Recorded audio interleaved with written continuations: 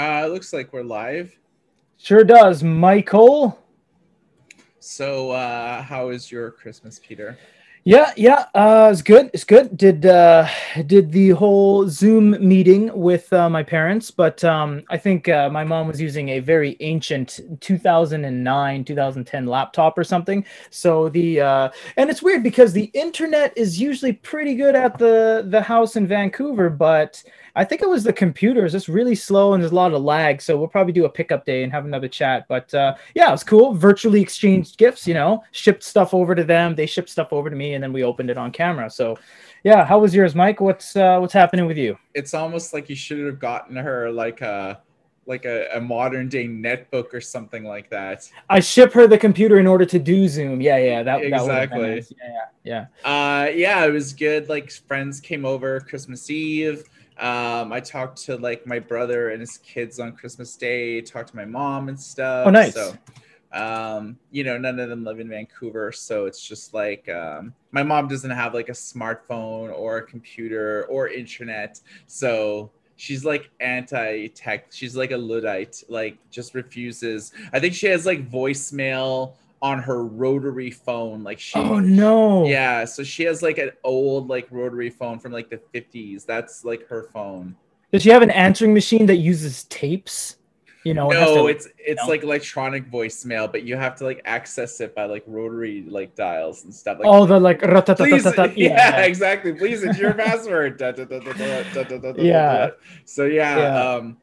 it's unfortunate because like I can't share photos with her on Facebook. I can't like Yeah. show Yeah. her anything. Whereas like my brother, like he's pretty tech It's savvy. instant. Yeah, So it's like exactly. FaceTime like on our iPhones and stuff. So it's like a lot easier. That's nice. Yeah, it's always good to have, technology's brought us closer together than ever. I mean, back in the day we had to do, well, fax and like those I don't even know what they called it. There was something before fax that they used to like talk to delegates. Telegrams, Maybe it's like Morse code. not the BBB, no, but like when they talk to delegates in other countries, they're like, "Don't bomb us," and then it takes like 3 days, and they're like, "Oh, whoops, we already bombed you like yesterday. I just got your little email thing today." Back in way back in the day. Yeah, like letters. Yeah. Oh, what's funny about this chat? Right when I mentioned that my mom's computer was dying, she's actually watching this live right now, and she said, "Grr, stupid internet." So that's great. Hello, mom, and yeah, everyone is here, Hi. and that's right. Let us tip it off with letting you guys know what today's all about. It's going to be just a casual day. It's a wrap up of basically the 10 years, 12 years we've been in business, kind of funny things we've gone through, how we got to where we were to where we are now, and our favorite e-readers. And that was it. Telex. My mom actually said Telex operator. That's right. You would like Telex something over to Germany, telling them not to destroy your country, but there's a time delay and it took X amount of days, etc. So yes, we're also going to be answering your guys' questions live today, so you can really weigh in on the conversation. You don't have to wait till the end of the show. So yeah, Mike, let's kick it off and let's start talking about some stuff. Well, let's talk about new devices because this is always super exciting. Yes. So Hisense announced two phones. Yes. And let's call it up here. Yeah, W7 guys.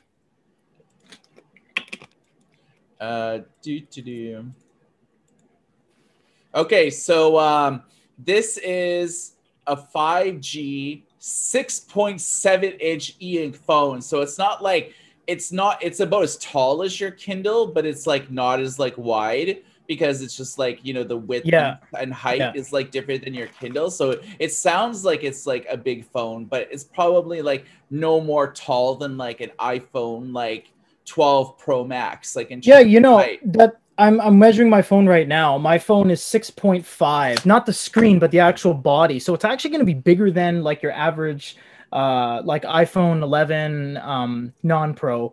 And yeah, that's going to be a big screen. But what's interesting about this is that Hisense made two color phones, and this phone is bigger than 6 inches, which means, Mike. Yeah, so let's just talk about this before we kind of go on to that. This is a 300 ppi display, and it's going to run Android 10. Now, Hisense doesn't have like Google Play or anything like that, so you think of Android 10 as like security, like it has the latest security like upgrades, like this is like the latest OS that's like on all phones. Like Android 11 is like in beta. It's not going to like see a mainstream release on any type of phones until like sometime next year. So this is about as big as you can get. But yeah, I mean, quad core processor, 6 gigs of RAM, 128 gigs of storage. It has a 3.5 millimeter headphone jack, but also a hi-fi amplifier. So you're going to get like good quality music. So what has Hisense done with this to like, other than adding 5G and a larger screen? Well, they've done a few different things. They have implemented a system to eliminate distractions when you're reading. So it was almost like what Kobo did on their tablets, where like they killed all notifications. You're not going to get any type of like, any type of notifications, like app updates, like firmware updates, things like that. Your Facebook, your Clash of Clans, like you're not going to get any notifications. You could also read this in landscape or portrait, I think it says. Yeah. So they have added like better contrast, like for reading and stuff like that. So they have like a new rendering engine for their ebook like system. So they're not using the ebook reader that was on prior Hisense phones. They've actually built this from the ground up, and it also has a frontlit display as well. So you could use it. Now, one of the things about this Hisense phone is that it's released in China, but they support all the major bands in the UK, Canada, the US. So like AT&T, T-Mobile, it'll work with like all these things. That's like the most important thing, is that it does have the band support. A lot of people buy these because these are the only guys constantly and consistently making an e-ink smartphone from any sort of manufacturer that we know. To catch you guys up again, Hisense is a very big company. They make refrigerators and hi-fi systems and TVs and stuff. They're a very big company, so for them to make an e-ink smartphone consistently with like 6 different models, it bodes well for them. And bands are important because everywhere has different bands. Yeah, so this isn't just like a Chinese language phone. Like it supports, like, it's Android. So during the setup process, just like a typical Android phone, you just select your language, select your country, and the UI will change, the keyboard layout will change. So in Canada, I'll have the option of English and French. If you live in Mexico or Spain, your entire UI and everything will be in Spanish. So that's right. Hisense is really good with supporting that. So that's the first phone that they announced. It's going to be retailing for about $479 when it comes out January 1st. And they announced a second phone called the A7CC.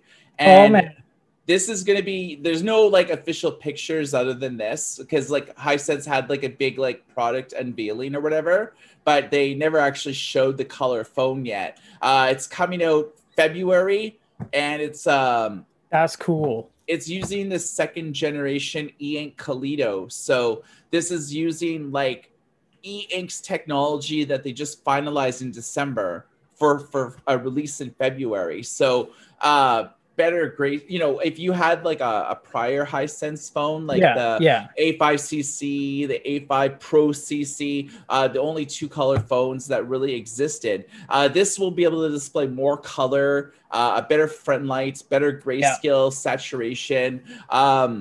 E-ink has also changed the Regal waveform controller to bolster the refresh rate. So this will probably be like the best color phone that is available that is running e-ink. So what's more important about this though, Mike, is not so much that it's a phone, not so much that it's Hisense, the fact that it's bigger than 6 inches, because up until this point we've seen 5.75, 5.4 or whatever, and then we've seen 6 across 4 different manufacturers. This is the first time it's going to be bigger than 6, which shows this is going to be the 2nd generation of e-ink Kaleido, the color e-ink that we all know. So that's the biggest takeaway from this.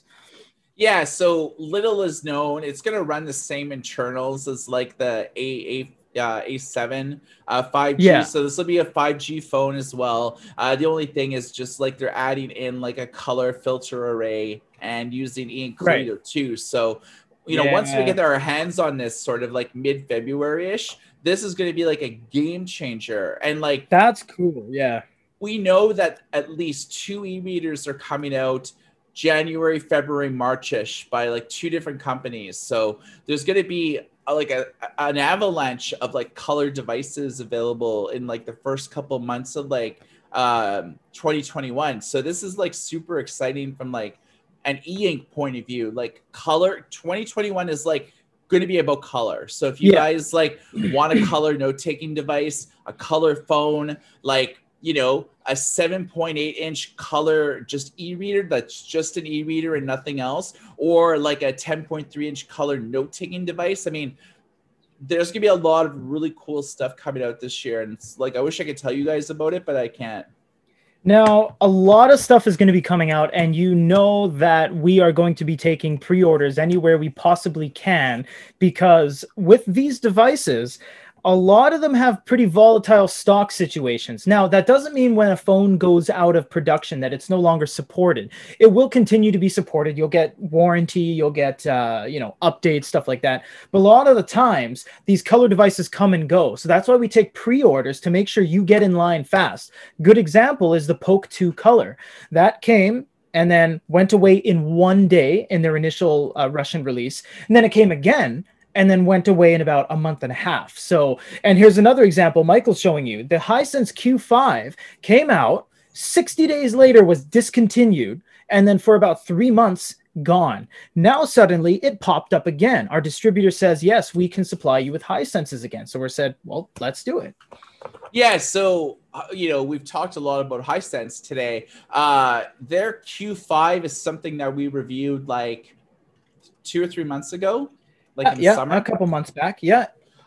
So it's the first RLCD tablet. So think of it as like a monochrome tablet with no backlight at all. It's like totally dependent on environmental light in order to like, read what's like on the screen. Yeah. And it's pretty good. Like it's a 10.5-inch, like basically an LCD tablet. So you're going to get like the same refresh rate as you would like on a typical Android tablet or like an iPad or something like that. So you can watch videos, you can play games, you can use apps, and you won't get any of the limitations of e-ink in terms of like a certain refresh rate. You're going to get like an awesome refresh rate. So it's like, the only thing about it is like the resolution isn't the best. It's like 1280 by 800, 150 ppi, but it is a 10.5-inch display. But it has like a massive 5,000 milliamp battery, Android 10, quick charge. Yeah, it's really good. Like I believe we unboxed it.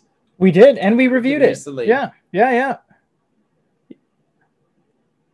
Yeah, that was a pretty cool device, and honestly, it's that's the ad. Yeah, it's a pretty cool device, and to let you guys know, it is not e-ink, but it sure looks like it. It's very, very conforms to the ambient light, whether it's the light from outside, the light from your overhead. It's very cool, and it looks very like liquid steel kind of thing. It looks like the image is right up against your face because it's not traditional LCD LED. It's a reflective, which means it feeds off of the light. You turn your lights off, you can't see it, just like an e-reader without a glow light, of course.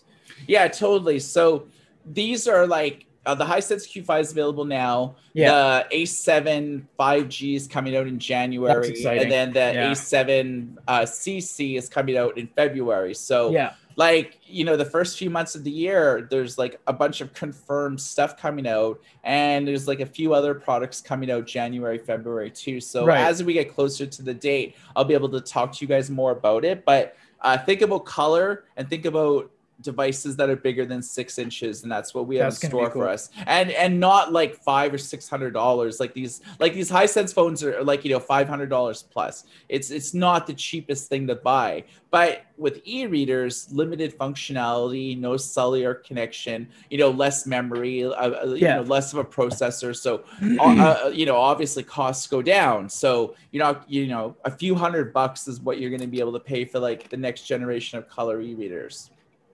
Yeah, as Mike told you guys last time, putting the color filter on a device doesn't instantly make it hundreds of dollars more. That's not the case. So, yes, I know that those Hisense phones, someone actually popped up and said, oh, it's almost $500. Well, it comes from Hisense. Hisense is a very big international brand. And remember, every year that goes by, things are getting more expensive. Look at the iPhone. I think it's like $1,800 for the absolute max level in some markets. So phones never used to be that much. Phones were like, you know, $99, $129 for phones back in the day. So yeah, things are getting more expensive, and e-readers are not the most mainstream thing, but they keep with the times, and they have to play ball. They can't produce something at $300 cost and sell it for $199. That doesn't make any sense. They have to play ball, and production costs go up, labor costs go up. That's the reality. Yeah, I mean, you know, you got to look at the last generation of Hisense color phones. They didn't have 128 gigs of memory. They had like 32 or 64. They didn't have 6 gigs of RAM. They had like 2, you know, so they didn't have 5G. So, I mean, all those extra things add to the cost. Not to mention that they had 5.84-inch displays. They're, you know, they've gone and like, instead of a 5.5 inches, they've gone to like 6.8 inches. So, you know, Hisense is kind of building these phones as a hybrid phone and e-reader, because most people have their phone in their pocket all the time. They're listening to Spotify like on their wireless headphones or something. You know, they're reading the news or reading something while they're waiting for an appointment or things like that. And with an e-ink phone, you don't have to charge it every day like you would like Android or that's exactly it. You would charge it like every month, and it has quick charging, so you can get it up to like from 0 to 50 in like 12 minutes. So you know, that's a big thing that we saw in 2020, is that people keep thinking that these e-ink devices are e-readers. Somebody messaged us and said, I need this app. Does it work on the Note 3? And I'm like, yeah. And he's like, well, it only works on tablets. Does it work on the Note 3? And I was like, yeah. The Note 3 is not actually an e-reader. It's like, isn't it like a Kindle? And then, you know, over all these messages pile up, and we're just like, you know what? We should really tell people this a little bit more. E-ink devices, just because it has an e-ink screen on it, doesn't mean it's an e-reader. Doesn't mean it's a 512 MB RAM, 4 gigabyte storage, you know, that your calculator could outperform. No. The Onyx Books devices, for example, are Android 10 octa-core processors, more RAM that you can shake a stick at. You can watch videos on them. On the color devices, you can watch color videos. And that's exactly what Mike is saying, is that Hisense isn't trying to be an underachieving e-ink device. They're trying to be the device you're going to switch to, the one you're going to have in your pocket. It's high end. Yeah, that's totally. Exactly it. And that's why they have accelerometers, gyroscopes, they have GPS sensors. Just because it has an e-ink screen, that's just the display panel. The internals are through and through massively flagship smartphone. The battery's 4,700 milliamp. iPhones don't even have that. So you know what I mean? It's like it's hard to break down that barrier of people's mindset thinking e-ink devices mean Kindle, means Barnes & Noble Nook, because that's not the case anymore. The Poke 3 is an octa-core 6-inch device. It is in no way to be compared to a Kindle. The screen is still e-ink. Sure, the Onyx can play videos and download Angry Birds, and the Kindle can't. So, you know, there is a divide. There really is. It's not so much apples and oranges. It's like Granny Smith and Macintosh kind of thing. You know, they're the same thing, but they're just different types kind of thing. Totally. We're going to do some questions just kind of off and on because there are a bunch of questions that come in, and we told you guys we're going to kind of answer as live as we can. Mike, when are we going to see you guys reviewing the Supernote A5X? There was a little bit of a kerfuffle there with everybody around that. Yeah, we won't be able to like review it until like, I don't know, it comes out. Yeah. I don't think they're sending us like an early review unit. We've been a partner of Supernote for many years, and we actually gave them all the momentum they needed to become what they are today, based off of them using our names at trade shows and stuff like that. And that's all great, but they've chosen to take the reins on this, and all their partners that they've worked with will not get samples, will not get review samples, and will not be able to sell it until they say so. So kind of that was a little bit of a shock, but yeah, that was the situation there.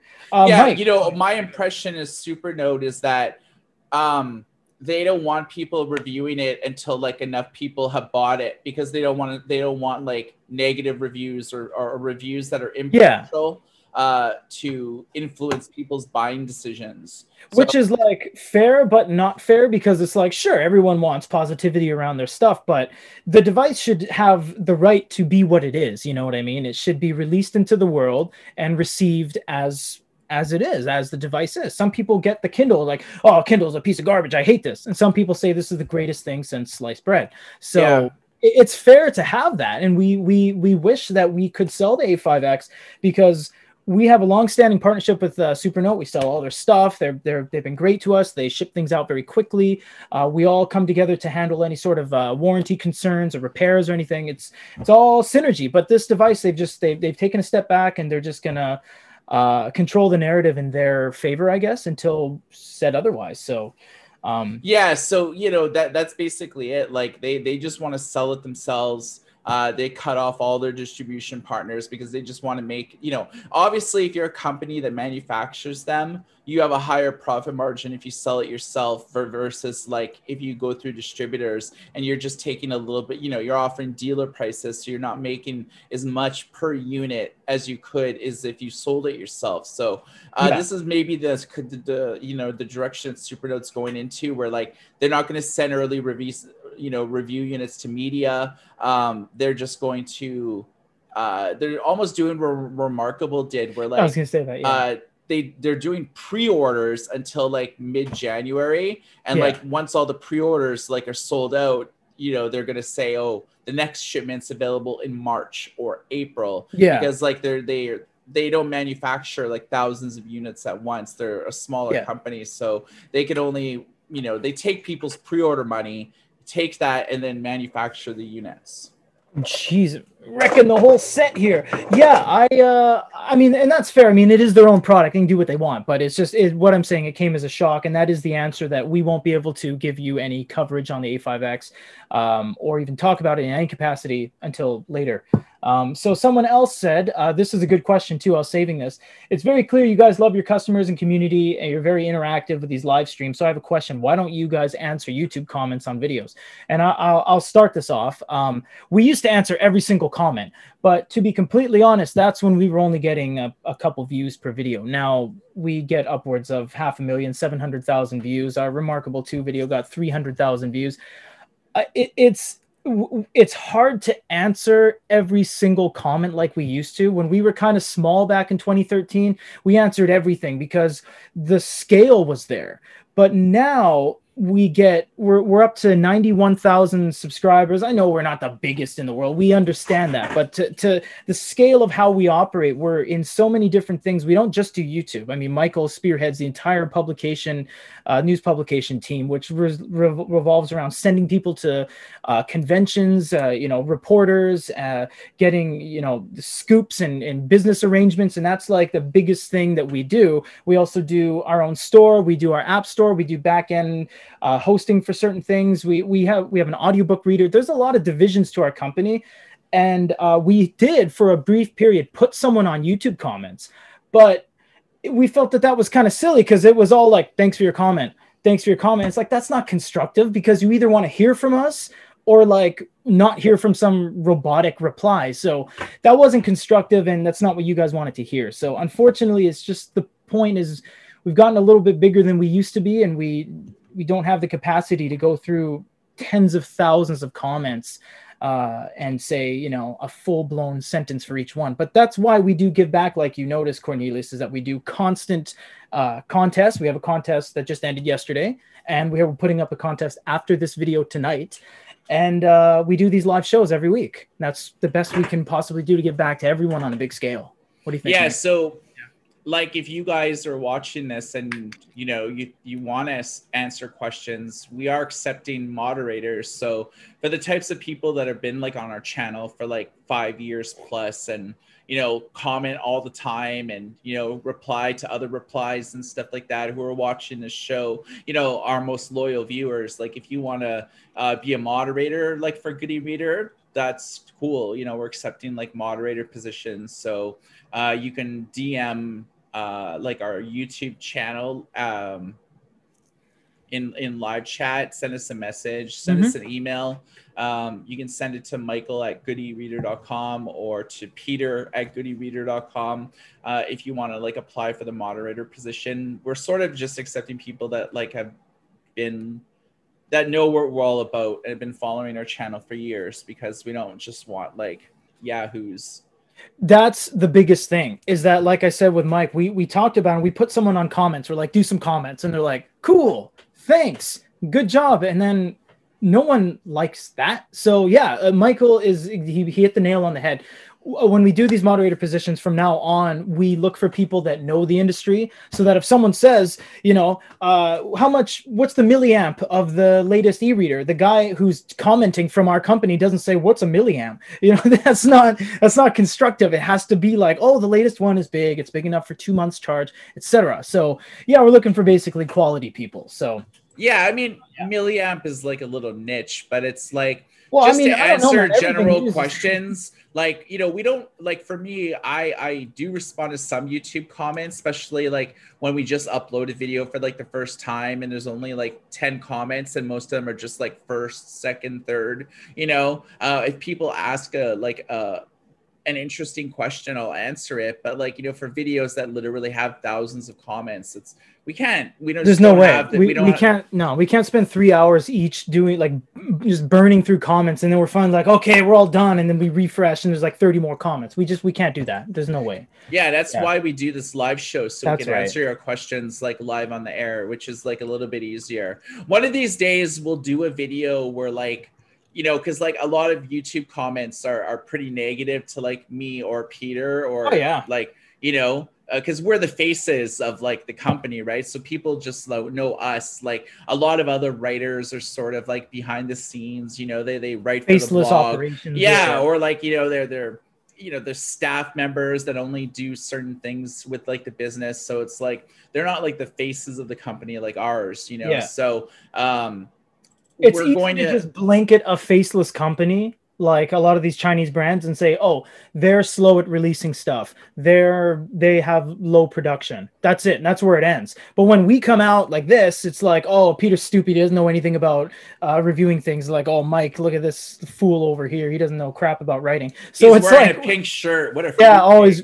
wearing a pink shirt, great. Oh, baby blue shirt, who real good guy. So it's like, yeah, I mean, when you come out as like faces of the company, you become a target. You know, we get negativity constantly, guys, like constantly. Which is why we love these shows. That, you know, during the VOD we only get 20 to 80 people, but during the live, 20 to 80 people join up. But you know, a couple thousand watch after the fact, watch our other coverage, and everyone's, you know, working in synergy in the e-reader community, and that's what we want to build, and that's what we've built. We feel so, yeah. We should do a video sometime where like we read like mean comments about ourselves, like that celebrities read mean tweets or whatever, right? And, yeah, except we're sort of like not even celebrities. We're like Z-list. We're like Z-listers. Although you got invited to like a last minute, I think it was the Kobo event or whatever, and they flew you out to Toronto, and they put you up in a limo in a hotel and invited you to a private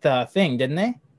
Yeah. And then a few years later, it's like they had sort of their last media event where like they flew everyone to like New York and put people in hotels and stuff like that. So that was more of like a bigger media event, because like they announced e-readers and tablets and all that stuff. I think when I went, that was like the launch of the Kobo Mini, and like, you know, they released like the Kobo Mini, I think like the Kobo Touch, the Kobo Arc, you know, the wow, Arc you really 7. remember that? Yeah, so it was just because like I was actually there for like the product launch, so I got like hands on with the devices before they were even announced, like interviews with like executives and stuff. So Yeah. That was cool. And I remember that same day I took two of the guys down to Santa Clara, California. And we went to the Amazon event, and they were releasing the Kindle Voyage, I think, at that point. It wasn't the Oasis, but it was later than the Touch. Yeah, they released the Voyage. And I remember we got there, and the guys were on like camera, and we got like stuff on camera, and then those guys were doing that, and then we're just like, all right, oh, cool. And then I went over to the food spread. They had this like 180 table of like nothing but like little tortilla rolls and macarons and stuff. So I was just chomping away, and the guys were like, oh, what else do you want me to film? I'm like, and yeah, that was the best day. And yeah, they didn't put us up in a hotel because it was a very public event, whereas you in Toronto got your VIP treatment. But that's neither here nor there. Somebody said, Queen Cats, thank you for joining again, says, why aren't you guys on Instagram? Mike? Instagram's for suckers. I don't know. I mean, and millennials.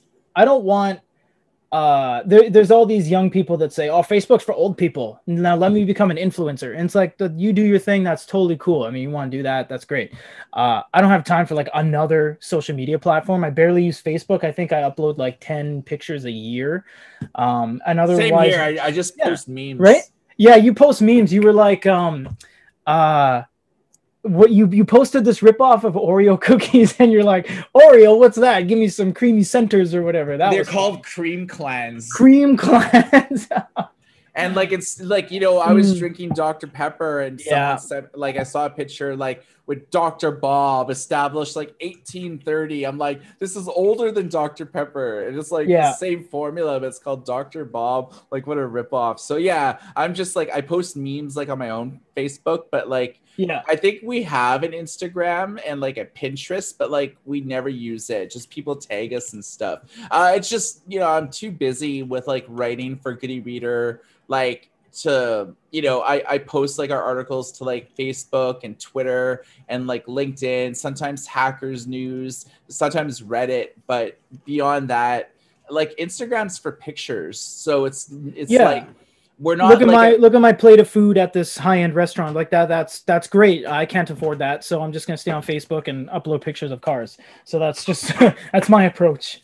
Yeah, it's like we're not like an image heavy company. We're like either like a multimedia, like videos for YouTube, or we're like the written form for like the website. That's right. We're not like an image heavy, like we don't like do infographics. We don't do like memes on e-readers or anything like that. So Instagram and like Pinterest and stuff like that, it's not really, it doesn't really have anything to do with like what we do, unfortunately. So yeah, we don't Snapchat like, you know, e-reader memes to each other and stuff. We don't have Snapchat for the company. Like we don't do any of the video, you know, the audio or the and we strictly just use LinkedIn and all those kind of business related ones just to talk to other heads of other companies, and then like that's it. So like we're very limited in our social media for good measure, because we don't need to focus so much on Instagram while people are just like, you know, swiping so quickly through their feeds, and it's not something we do. And you know, a lot of the people on Instagram see things on Facebook sometimes anyways. They get like cross posts and stuff, so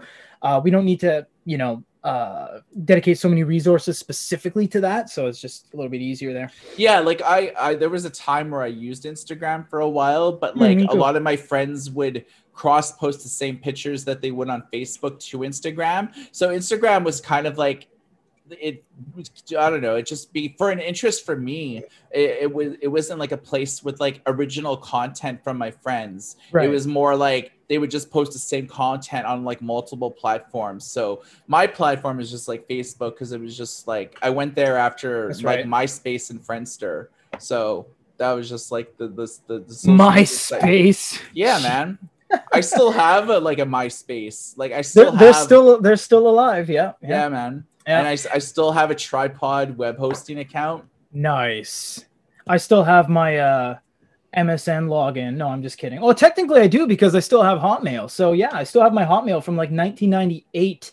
Yeah. I won't tell any of you guys what that is. You have one too. You got an old Yahoo or something. You have like when you were developing games. Mike was into game development. Yeah, I was like, I guess in a video game industry before I started Goody Reader. Like I was in the games industry for like 5 years, just making like Nintendo DS titles, stuff for like the Wii, you know, sort of mobile games and stuff like that. Nothing that really like sold or anything. They were all kind of crappy titles. But I got paid, and like, you know, it got me experience and stuff like that. Just sort of like working in a, like a sort of a boutique kind of studio. I think there was like 200 people there, like a lot of people from like EA and like Rockstar North and, you know, sort of like Relic and, you know, a lot of the, you know, at that time, this was like 20 years ago now. So, you know, that's when I was working in the game industry. I guess when the Wii just came out. So I guess that was like a while ago. But yeah, it was fun because like, you know, I went to art school and stuff, and learned how to make like pixel art and stuff like that. Like pixel, you know, yeah, I really like sprite art and like 2D pixel art. And like that was sort of at the time where like no one was really doing that with games. People were like doing like Asphalt and, you know, these sort of high-end AAA titles for like games. And then over time, like you started noticing like more sprite, more pixel artists like making games, like especially like these idle games and this and that. Dude, like, they still make like mainstream releases of games that revolve around like old school graphics. Like Octopath Traveler is a series of games that are released even up till now, 2020, on the Switch and stuff like that. They use almost like Chrono Trigger sprites from 1995, but they use it in like a several layered environment. So you have like dust and clouds in the background, and then you have like leaves and stuff blowing around in the foreground. So it crosses the barrier. It pushes them both together, like modern 3D graphics with like old school pixel art, obviously to a greater density. So it doesn't look like 8-bit Mario's running around. But yeah, it's definitely something that is still used today. Idle games, cell phone games, tons of them use pixel art. Yeah, like, you know, I think for the background stuff, it was like parallax mapping. That was like the type of stuff where like you would have like with the backdrop. So like you would have like stars behind you, and the stars would like move, or the sun would move like as you were moving, or there would be like, you know, like Castlevania in the background, there'd be like gears moving on the clocks and stuff. So that was like parallax mapping, or on the back end. I forget what the front end stuff was called. I don't want to say layers. There was like another technical name for it, but I did more of like the background stuff because I just liked it, because like you would just put shaders over it, and you know, just to add like the depth of field to like this was a background, certain type of days, you know, interior, exterior shots and stuff like that. So lighting, things like that. Is it torch lit? Is it like a sunny day? Is it dark? You can see he knows what he's talking about. He actually made a game that was, you made an MMO. It was available online. You had like thousands of people actually playing it too. Yeah, it was kind of like a crappy game. Your protagonist was like a cat, and so you would just like people would always make fun of you because of like the way that like you looked. But it was like you could pick different like classes and stuff. I think I had like 32 different classes. Nice. And when you wore equipment, it would like change like your avatar and stuff. I eventually added like other things, but the cat was like my favorite because like there was one kind of thing I did where there was like a curse made on like a king, and he got turned into like a really fat cat. And so he had like I guess his like queen got turned into a cat too. So all of like the royals were like all like various degrees of like old to like little kittens and stuff. And like as you were like lifting the curse, all the kittens like did this big dance number. And there was like all this like kind of happy music in the background, and it was called the Pretty Kitty Shuffle. And like they would do like a 2-minute like dance and stuff, and you could like interact with them and stuff. It was awesome. Well, it's good that you had your priorities straight. Someone is asking, James Michael, 7.8 is too bad for technical PDFs. James Michael, with a 7.8-inch screen, you cannot fit a traditional size piece of paper on it. So if you think of your technical document, your medical document, whatever the case may be, it is going to be scaled down. So it's going to be scaled down and it's going to be compressed to fit on your 7.8-inch screen. You'll still see it. It's not going to be all cut off. But in terms of getting the finer detail, there is truly only one screen size that will fit 8.5 by 11 US letter, and that is 13.3.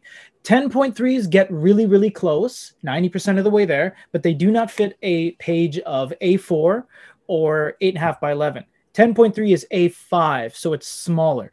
Again, you can read PDFs on a Kindle if you want. We all do it on our phones, of course, but it won't fit properly. So if you're going to ask yes or no, is it bad for technical PDFs? It's not bad, but it's not ideal. No, I would buy something bigger. Yeah, honestly, like a PDF is like if you were to print it like a one-page PDF out, like say like an 80-page PDF out, each page would be on one page. That's and right. Like it would have the line spacing and the margins preserved and things like that. Yeah, like on a 7.8, that's almost like too small. You're gonna have to pinch and zoom like a lot. And a lot of the times with like the PDF rendering engines that come stock with these companies is you find the sweet spot of like pinching and zooming, but once you turn a page, you have to like re-pinch and zoom. It doesn't like remember the you know, whatever state that you put the previous page in. So think about doing that like 50 times as you're scrolling through a document. It becomes like a little bit unwieldy. So if you're looking for something for technical documents and an e-ink screen, yeah, 10.3 minimum, 13.3 ideal, but it comes to like the cost ratio. Like 13.3s are like $800, 10.3s, you know, as little as like 3, sometimes like as high as like 5. Yeah. So, you know, that's what you're going to get. So 10.3 minimum. But if you are going to be exclusively reading like technical documents and signing them and underline them and annotations and all that type of stuff, yeah, 13.3. Bite the bullet and just pay the price. That brings us to another question. Someone right here, Abdallah asks, why is every good e-note $400 or $500? Exactly what Mike said. You just got to spend the money to get it. And Mike mentioned this earlier, and I touched on it. E-ink devices are not Kindles. So when you buy your Note Air or your Note 3, don't think you're like, oh man, I'm spending $500 for a Kindle. Oh man, I should buy an iPad. No. This thing, again, octa-core has plentiful amount of RAM. It's very fast. Sometimes you have 64, if not 128 gigs of storage, EMR, Wacom layer, capacitive. You can watch videos. You could load in Amazon, you could load in Kobo, you can load in your email on these. They're not e-ink devices. They're not underachieving devices. Production costs are expensive. And if you look at all the specs, get away from the e-ink screen and just look at the specs, you'll see that it's on par, if not better, than a lot of other tablets that are running Android on the market. So your dollars are going somewhere. It's not like they build these for $29 and sell them for $500. No. The e-ink screens are actually particularly expensive. Yeah, it's because of like the scale of manufacturing. They just don't like, you know, manufacture a million e-ink screens like they would like an LCD for like an iPhone, where like they're making like tens of millions of screens, and it's way cheaper because of that. You know, e-ink is just inherently expensive. You know, when it just comes for like a 6-inch e-reader, sure, you're paying like $50, you know, no problem.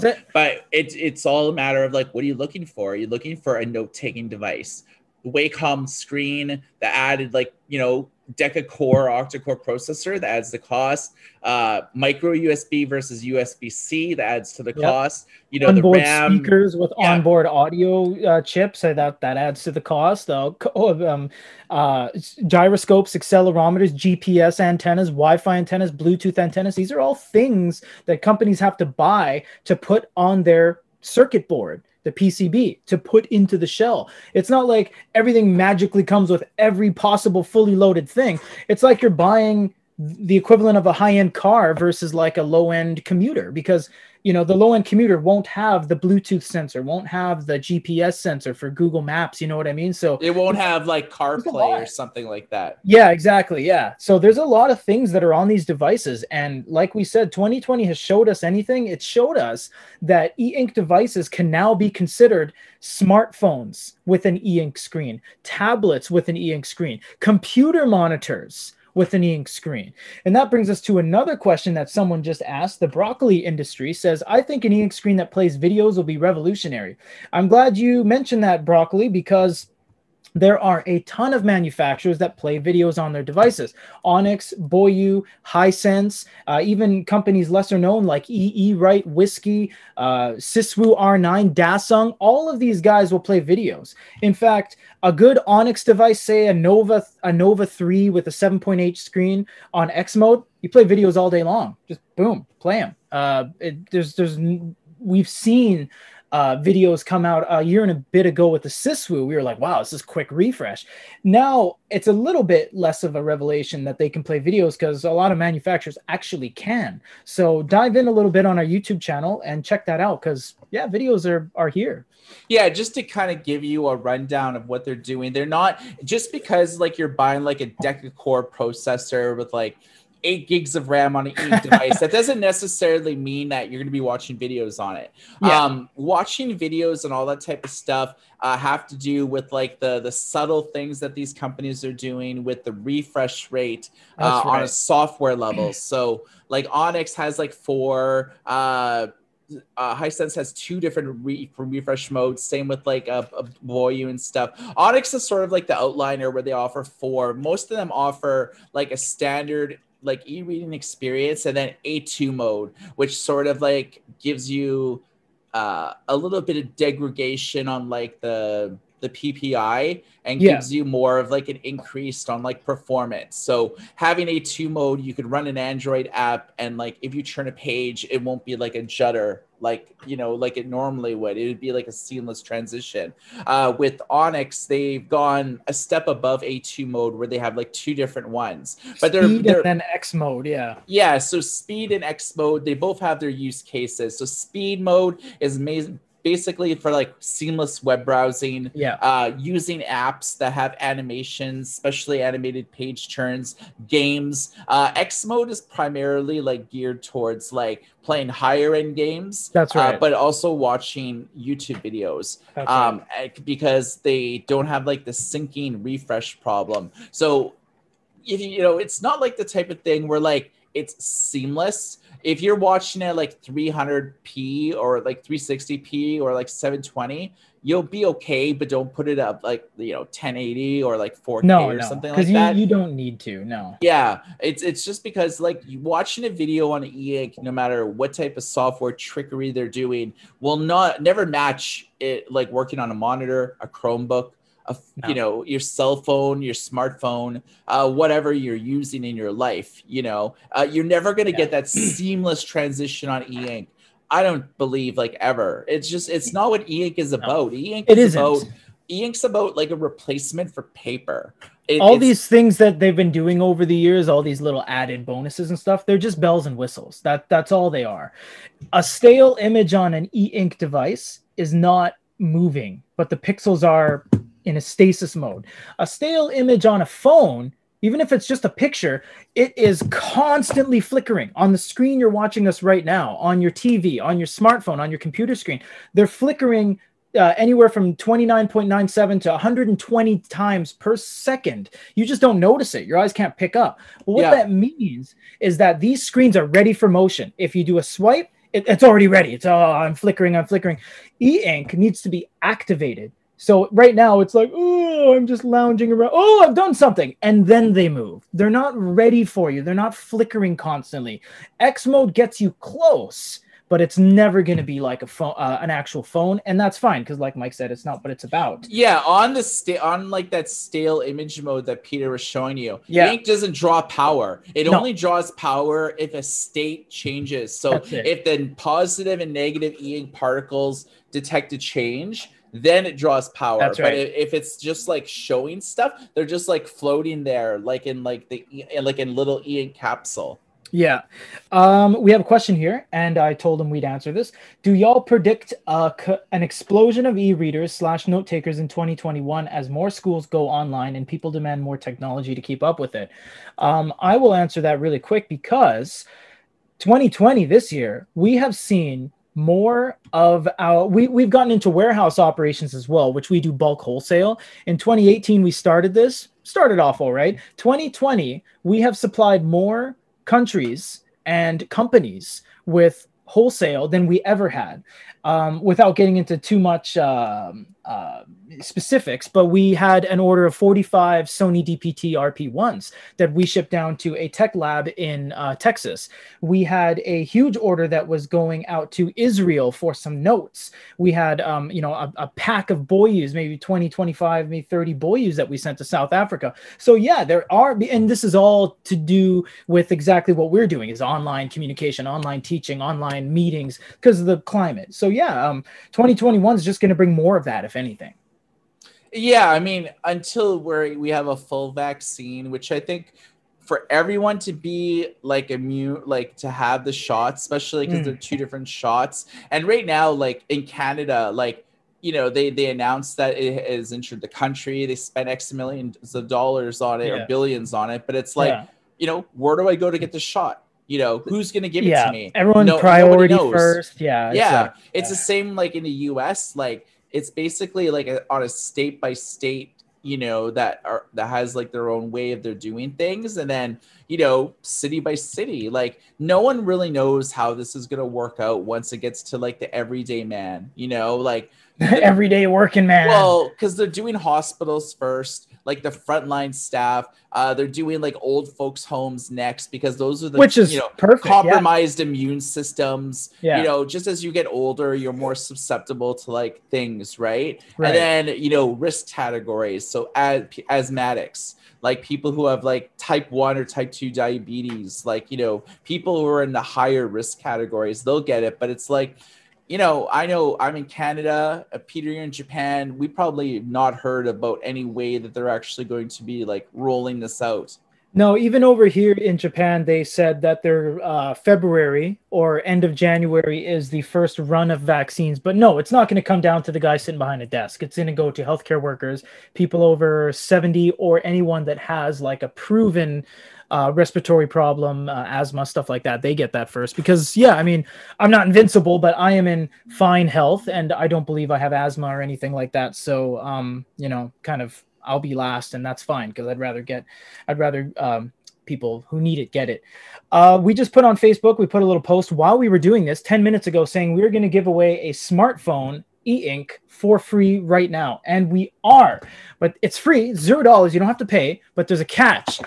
We don't know what it is. And this is honestly true. This was one we showed you guys last week. Company sent this to us in a box that literally said like something like Shenzhen, Guangzhou Inc. So basically just 2 regions and cities Inc. of China. I don't know what this is. I've used my phone on it to translate it. I could read some of it. It says East River or something. Basically says East Cube Pocket Reading. And then on the back, it says Birdmouth. And it is an e-ink smartphone. And it bases itself off of a QQ ecosystem in China. It's a QQ. It's kind of cool. It opens up like this little cascading accordion of a book. It's kind of nice. And the company sent this to us absolutely for free. It was in an unknown box with no documentation, no email, no greetings letter that usually says, hey guys, here's the promotional information. Let us know what you think. Nothing. You get a 10,000 Chinese yuan or renminbi gift card from QQ. It is not opened yet. And it's a e-ink smartphone. It's completely in Chinese. That looks huge. It's fairly big, actually. Here, let's crack it open. It just QQ documentation through and through. There's all the user manuals in this box. It looks like a nice box, seriously. So here is an Asus Zenfone 5Z 2018-2019 phone. It's pretty big. It's about the same size, and it's all wrapped up, factory sealed. We tried operating it through the plastic when we first got it. And we're like, you can't get into this without a login. So if you guys want this phone, you have to beg and grovel at our feet for us to give this to you. No, I'm just kidding. We'll do the same thing we did with the X Pen last week. Tell us why you want this phone and maybe a little bit of a blurb of what you think this is. And we will send it to you absolutely for free. after this video ends, we'll gather all the entries, if there are any, and send it to you for free. So stay tuned for that. Take this phone and like it.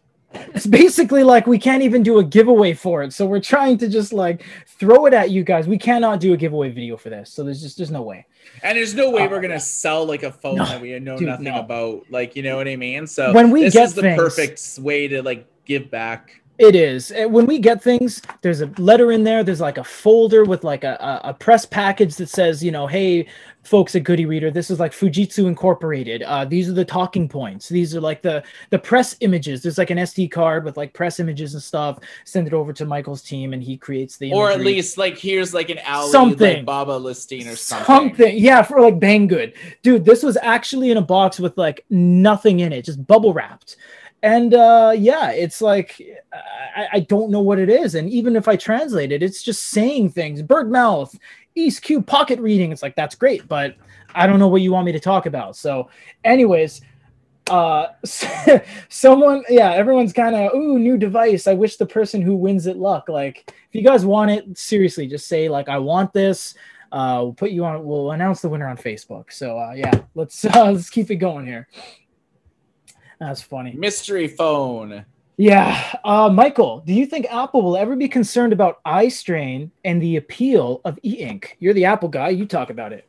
No, man. Apple's just like doing their thing. I think the next thing that they're going to do is like, what is it? Like micro LED or something like that. They're going to do it like on the new iPad Pro. But I don't know exactly what they're going to do.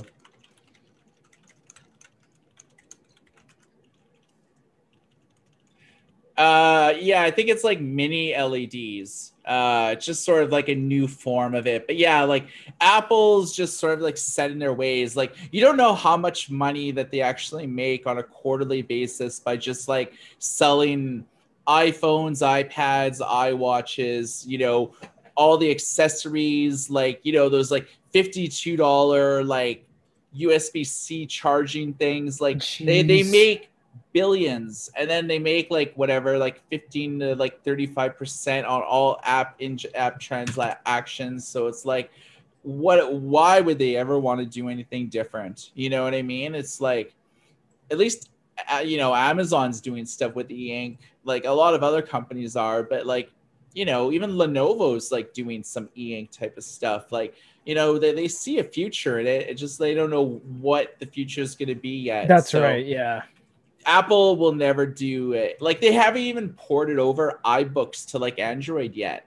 Well, you know, they have Apple Music on Android. They got like, you know, some other services and stuff, but you don't really have iBooks on Android, which would be like the natural step to play. But I guess that's one of the benefits of being like on the Apple ecosystem, where like you have Apple News, you have like Apple Health, you have like Apple Music, you have iBooks, and that's a lot of that stuff just doesn't exist on like Windows apps or like other platforms and stuff like that. So, you know, they just, you know, they're going to innovate with like different ways to like make the screens more vibrant, up the refresh rate from like whatever 60 hertz to like 120 hertz. That's sort of like the next step, because fluid transitions between scrolling, you know, if you put two phones side by side, one's like at 120 hertz and another one is like at 60 hertz, and you flip the screens, the 120 hertz will be way, like the transition will be awesomer, you know, everything will just be more fluid. So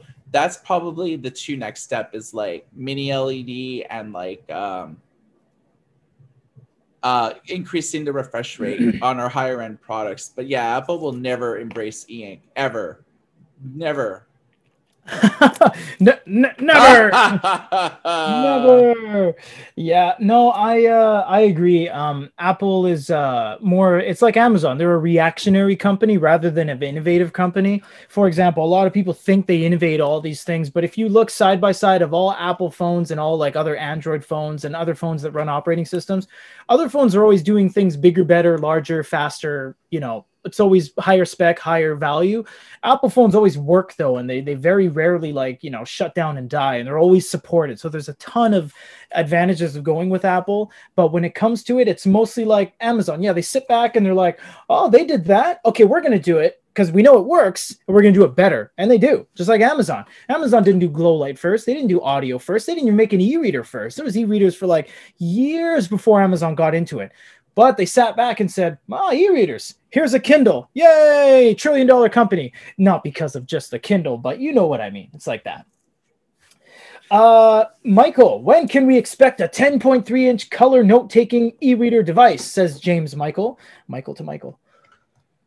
At least by the summer of this year, or no, Yeah. 2021. Yeah, before the summer, you'll see stuff. Me and the team in Japan went to, we talked about this last week, went to a event called Connected Ink 2019. That was in Tokyo, Japan. I personally had the guy filming over my shoulder while I was drawing on the screen. It is real. We don't know anything right now because, like Mike said, if anything, it's going to be summertime, but it does work. You click red and you write in red. You click blue, you write in blue. It's all seamless. It's all very quick. Think of a note-taking device like the Note 3, the Note Air now, the Remarkable, but it's just going to be in color. And all color is a filter array that goes over the device so that when your eyes pass through it, ends up being in color. So it's not like they have to make this space age alien technology and wait for like components and materials from the moon, you know, moon dust to be able to make this. No, it's all here and ready to go. It's just that getting it in line with production, promotion, labor, it's just there's so many aspects to getting it out, but 2021 is going to be when we'll see it. James Michael, again, actually, he's very vocal. Perfect. Says, can we sideload APKs into the Supernote A6X? No, Supernote is using Chauvet or Chavot or something. It's a branch of Android, but it's not really Android. Yeah, think about it as like a launcher where they lock specific things out, and they, you know, it's basically like a custom like launcher, but you can't change the launcher. So it's like they've locked out a lot of like the Android development like type things. Yeah, you can't sideload stuff. Like, for example, Supernote said, we're going to release the Amazon Kindle. And they did. They on the sidebar, there's an app that says Kindle. You can't control that. You can't uninstall that. You can't do anything with that. It's completely up to them and how they develop for their own system. So you can't take the reins and sideload in APKs. There's no installing package. There's no package installer. Nothing will work on that. So yes, to answer a lot of people's questions, is the phone in any other language when you boot it up? I'm actually charging it off camera here because I wasn't able to get back past the QQ login section. So I'll charge it up for a little bit while we chat, and then I'll see if that's something that's going to work there. Someone said, Joseph Kamhi, I remember him from a couple weeks ago. Are there any plans for a 13.3-inch color e-ink, and will the new color screens be whiter than the current ones? Well, they won't be whiter. The grayscale will be more pronounced. So if you like look at an e-reader without a front light on, it's usually like awesome like resolution on like the black text, so like font clarity, and the background typically isn't white, it's gray, but it's more like a solid version of gray. With the first generation of color, the color filter array would actually change the background. So instead of gray, it would be like different gradients of gray. But you wouldn't really notice it unless you were looking for it. But it was more pronounced like with the front light. So with the first generation of color e-ink, you needed the front light basically on in order to see colors really pronounced. Because of the color filter array and the way that it was constructed with the first generation, you didn't really see like very excellent image quality. It was normally like at 100 ppi for anything to do with colors, so like PDFs and stuff like that. Whereas with black and white text, it was like at 300 ppi, which is the text, but the background would like play havoc. So e-ink is fixing all of this with like Kaleido 2. Now, I haven't actually seen any of these devices. I've only seen tech specs and things that they improved upon, but there's no commercially available product yet until like at least February. So that's when we'll be able to actually demonstrate two devices side by side, one with first generation, one with second generation, both a phone and an e-reader. So we'll be able to actually show you like them side by side, in addition to just like an unboxing and review, but and comparisons and stuff. But you know, I'm interested to know how what E-Ink has managed to do. You know, just sort of PR spin and spec sheets aside. Will this be a dramatic quality of life improvement? Will they display more colors? Will it be at a higher resolution? You know, these are all just remains to be seen. We don't really know. There's a lot of weird things with color E-Ink. And yeah, the reason we couldn't do a comparison between true first generation color E-Ink Triton and the recent one is because it was separated by like a 7-year gap. And all the ones we tried to get our hands on, we talked to our distributors. JetBook, they're basically dead. They just make translators now and sell for other people. Pocketbook doesn't have the color lux anymore because it was basically created in 2012, 2013.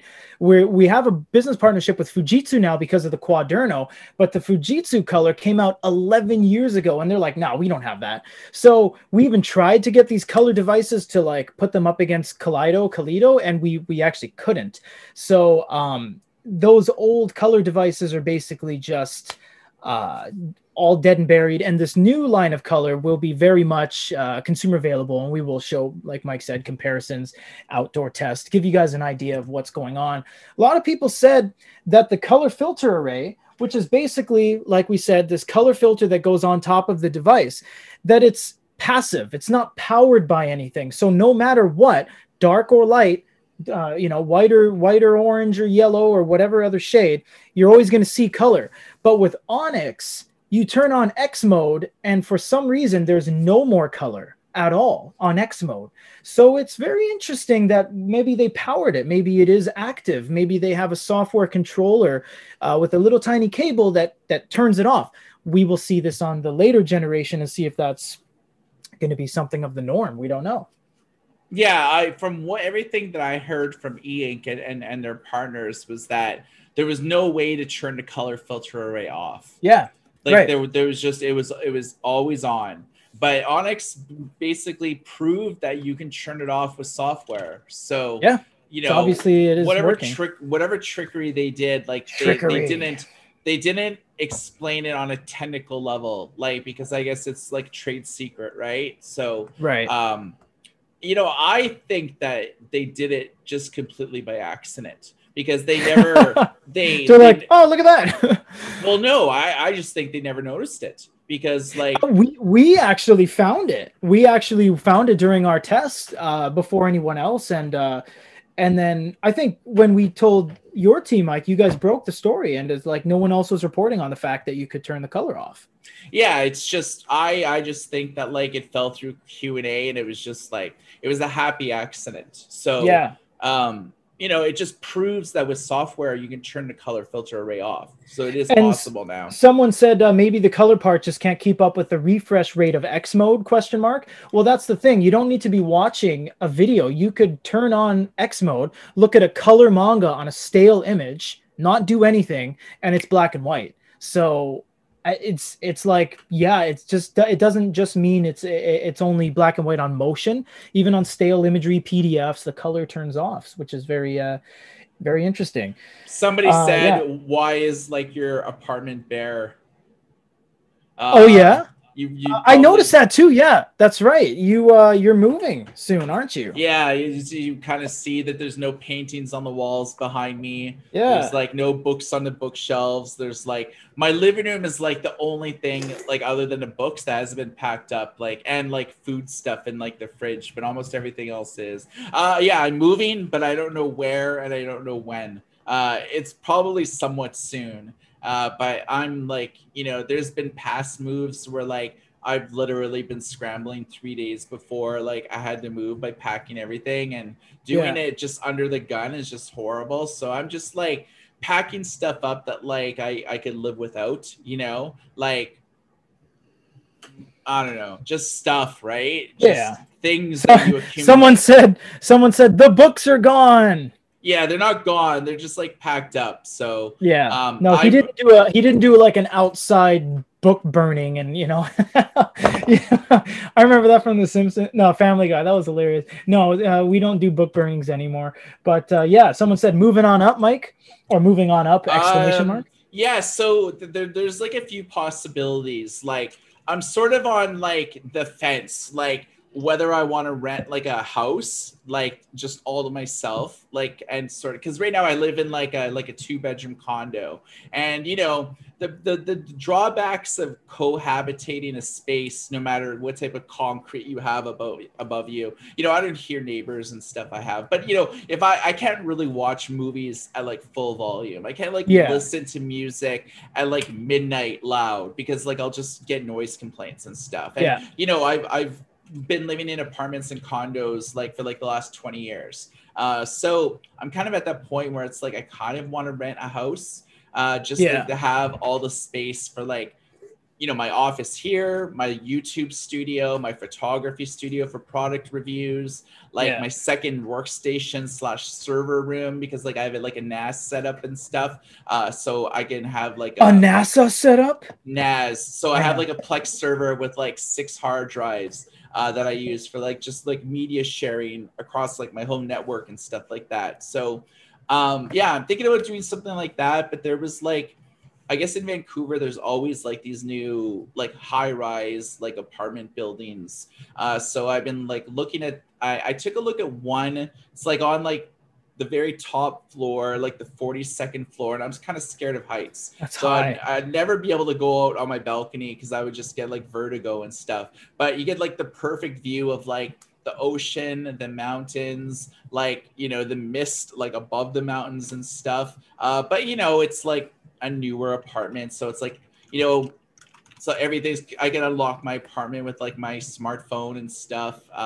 It has like a Nest system installed and things like that. Amazon lockers downstairs. So if I can't like find like a good house that's like in my price range, which most of them I've been looking at are, but they're like farther away from like the beach than I'm living now. So it's like a trade-off. Like, do I want like a house farther away in like a total quiet residential neighborhood, which sounds good, or do I want like something more, another apartment building, but like a modern one that's like all built to be soundproof and stuff? Yeah, that's that therein lies the issue. George Lemaitre says, I have 2 years of Remarkable notes and just bought Onyx Books Air. Is it easy to bring the files over to Books Air?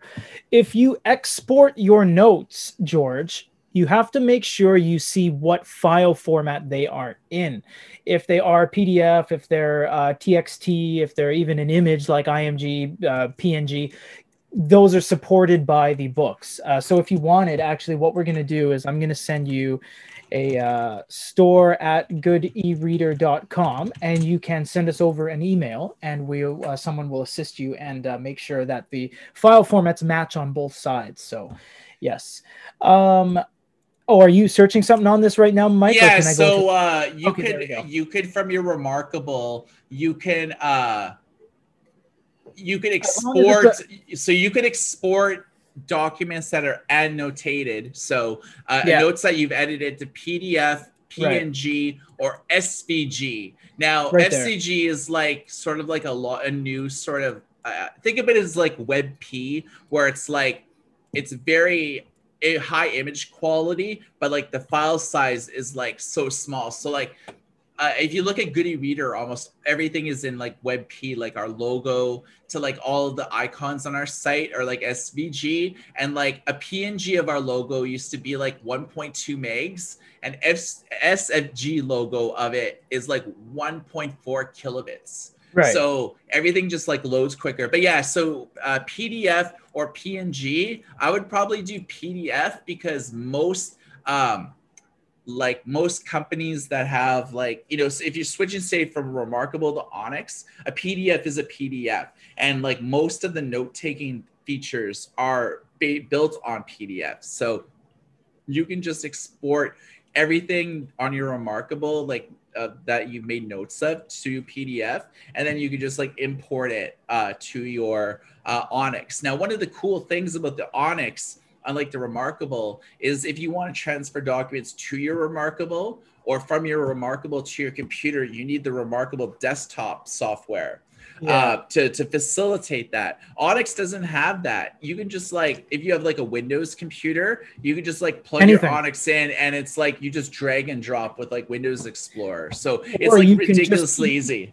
Yeah, or you can just use an app like Gmail or Outlook and just download email on your own device on your Air and email yourself all your documents all day long. With the Remarkable, you have to plug it in, and sometimes you have to do a one-time passcode. And if you're like us and you have another Remarkable, like the older one or a testing unit, you can't actually use it with your computer. You have to deregister that one in order to plug your new one in. It's a thing. So yeah, that's why a lot of people ask us what we excuse me, what we prefer, the Remarkable versus the Air. The Remarkable, just, you know, on a truthful level, it just can't do as much as the Air, and it's just as distraction free because you can make it your own, and they're both glass-based screens. And you know what, if you like the Remarkable pen, here's a tip: buy the Air and buy the Remarkable pen, because the Remarkable pen's great. Just use it on the Air. So the Air just offers so much more, to a level where it's not even discreet. It offers so much more that it's hard to say, yeah, get the Remarkable and wait 7 months for it. No, buy an Air and you get it next week. So it's, yeah. Got another question here. When do you think, from Abdullah, when do you think eNotes will get to cheap, average consumer level? Never. Yeah. It's e-ink is too fringy. And people, the vast majority, just like use like a smartphone or tablet, and they just like, you know, use it on that. The vast majority. There's such like a small minority that like know what e-ink is, know what e-paper is, like could list more models than like a Kindle. You know, like when I tell people what I do, I get like a lot of blank stares. I'm like, You've heard of Kindle before? Yeah, I do stuff about that. You know, just like because I can't explain in like two sentences like what does Good e-Reader do? It's like normally I say like we write and talk about the disruption of traditional media that digital has brought. So ebooks, magazines, newspapers, manga, you know, and we talk about the disruption that's caused. It's easy, you know, because like for like our Good e-Reader, that's like, you know, in essence, that's what we talk about. That's what e-readers are. You know, reading an ebook digitally is one less it's one less book purchased. It's and you know, that might not sound a lot, but 1 million people reading ebooks is like 1 million less books sold, which is why all these used bookstores and, you know, indie bookstores have like closed like in the last like decade. It's why Barnes and Noble got bought out by like an equity firm, because they just couldn't make books selling profitable anymore. So that's just the state of affairs. That's right. Ace of Base, a longtime paid member of ours, says, guys, most people are getting the Note Air or the Remarkable for noting. Is there a big difference between the writing experience to get one or the other? Ace of Base, no, there is not, which is why we tell you, and we sell everything, so we're completely unbiased. We sell everything across the board, everything from things you've never heard of to things everyone has heard of. The Remarkable is no longer a plastic screen like the first gen. It is a glass screen, just like the Note Air, and they look very similar, and you can use their pens on each other.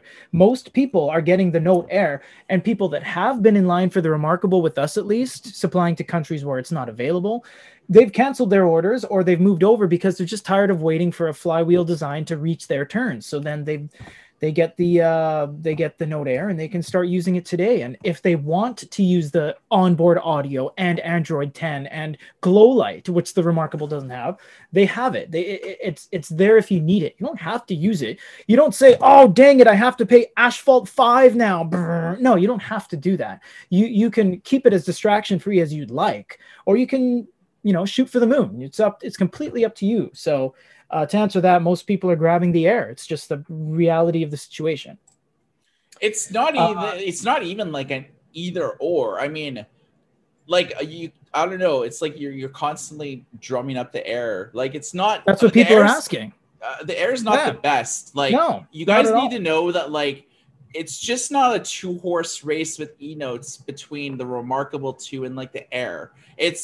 They're just like two products. Like, you got to think, what do you want out of a device, and what do you want to do? Do you just want to like do to-do lists? Do you want to just like sign the odd contract in PDF and like email it out to somebody? Like, are you side loading in ebooks yourself? Like, it's use cases. Like the Air and Remarkable 2 are like this, both glass-based screens, both the same size. They're both 10.3 inches, but there's a lot of other 10.3 inches like out there that are equally more capable or offer like vastly better writing experience, like a Supernote A5X, 10.3 inch modern specs. What is it, like the Lightbook Alita is the 10.3. Yeah, so that is like equally as good. Google Play installed and stuff like that. It's actually cheap as hell. So it's like, what is it, like $389? So it's like, it's one of the cheapest entries to note taking for sure. It's cheaper than a Remarkable 2. It's like cheaper than like the Air.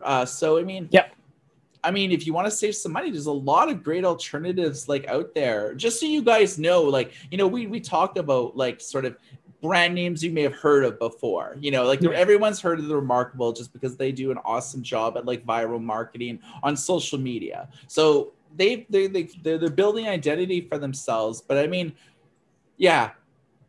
we can make recommendations a little bit better if you just sort of like tell us what your personal use case scenario is.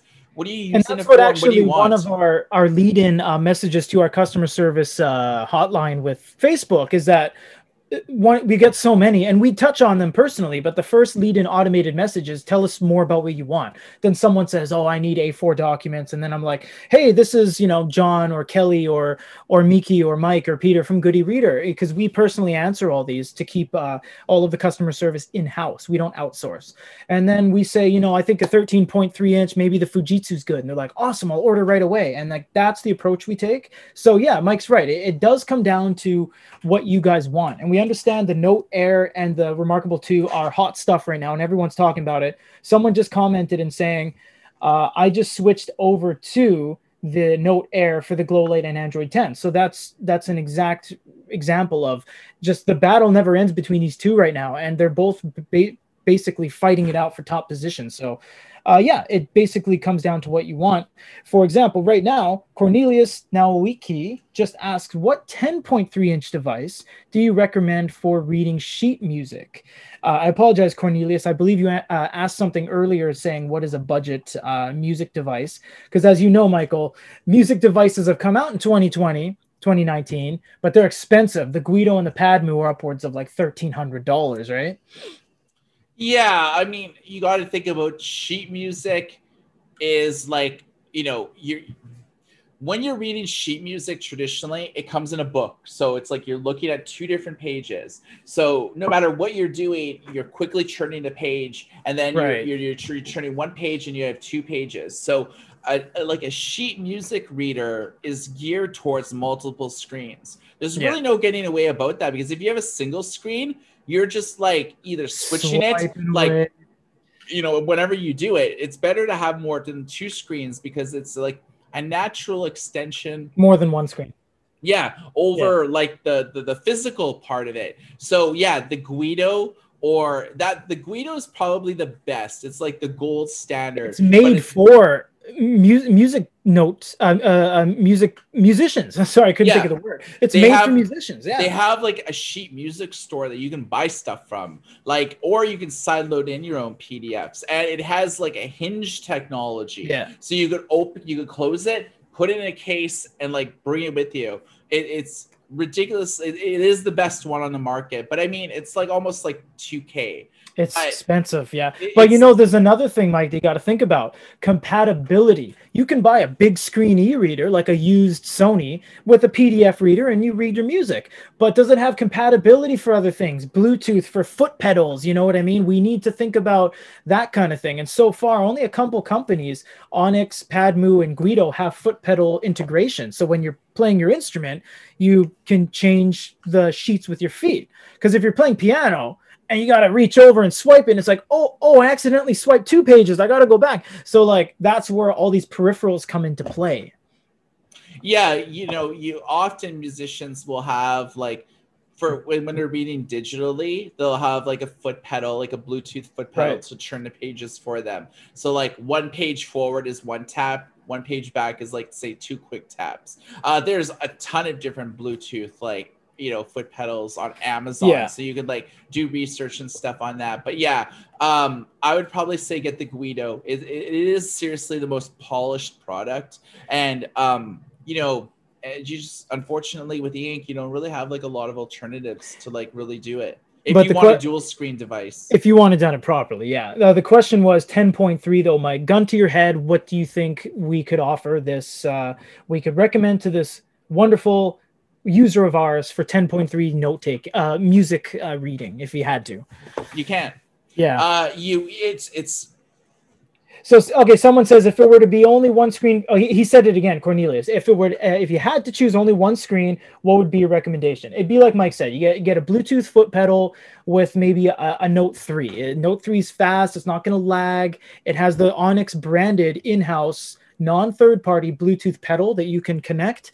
That would be our recommendation. Is that yeah, that's what we would say. I mean, yeah, Mike is right. Guido or Padmu, that's what they're made for. But they're expensive. They're like $1,600, $2,000. So yeah, I mean, sheet music is supposed to be on an A4 document. If you read it on a smaller screen, you're gonna literally have to like be this close to like read it. You wouldn't be able Bumblebee to, like, song, you know, you see all the little notes, you know, in the Flight of the Bumblebee. Yeah, so like when you picture that, but scaled down to a smaller screen, smaller than it should be, because sheet music's pretty big, should fit on a big screen. That's why all the big manufacturers, Guido, Padmu, they work on a big screen. If you have a small one, yeah, you're gonna be, you know, leaning in, and then you're like, oh, I forgot to change pages.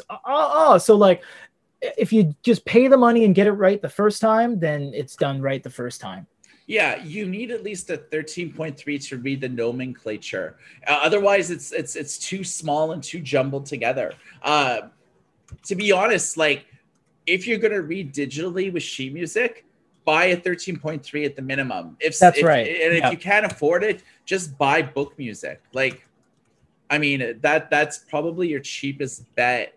Is to continue to buy like physical sheet music, because like you can buy it pretty cheap and stuff. But I mean, I recognize that like with digital sheet music, you can get a lot of like for free, you know, especially the royalty free where like copyrights have expired. I recognize that, and printing that off, you know, on bulk, it's just not feasible, and you can't even get like proper booklets together with that. So I mean, I recognize, but yeah, unfortunately, it's either spend the money to buy a 13.3, at least one single screen, like a Max Lumi. If you could buy like a Max 3 Pro used somewhere, that's fine. You know, get something like that. If you had to, yeah, you can even get like an older Sony and just run PDFs if you really had to. It doesn't have Bluetooth. It doesn't. No, you couldn't do the pedal. That's right. You'd have to swipe. So if you're playing the triangle and you just hang your triangle up, you could like bing and then turn the page and wait 20 minutes for your turn.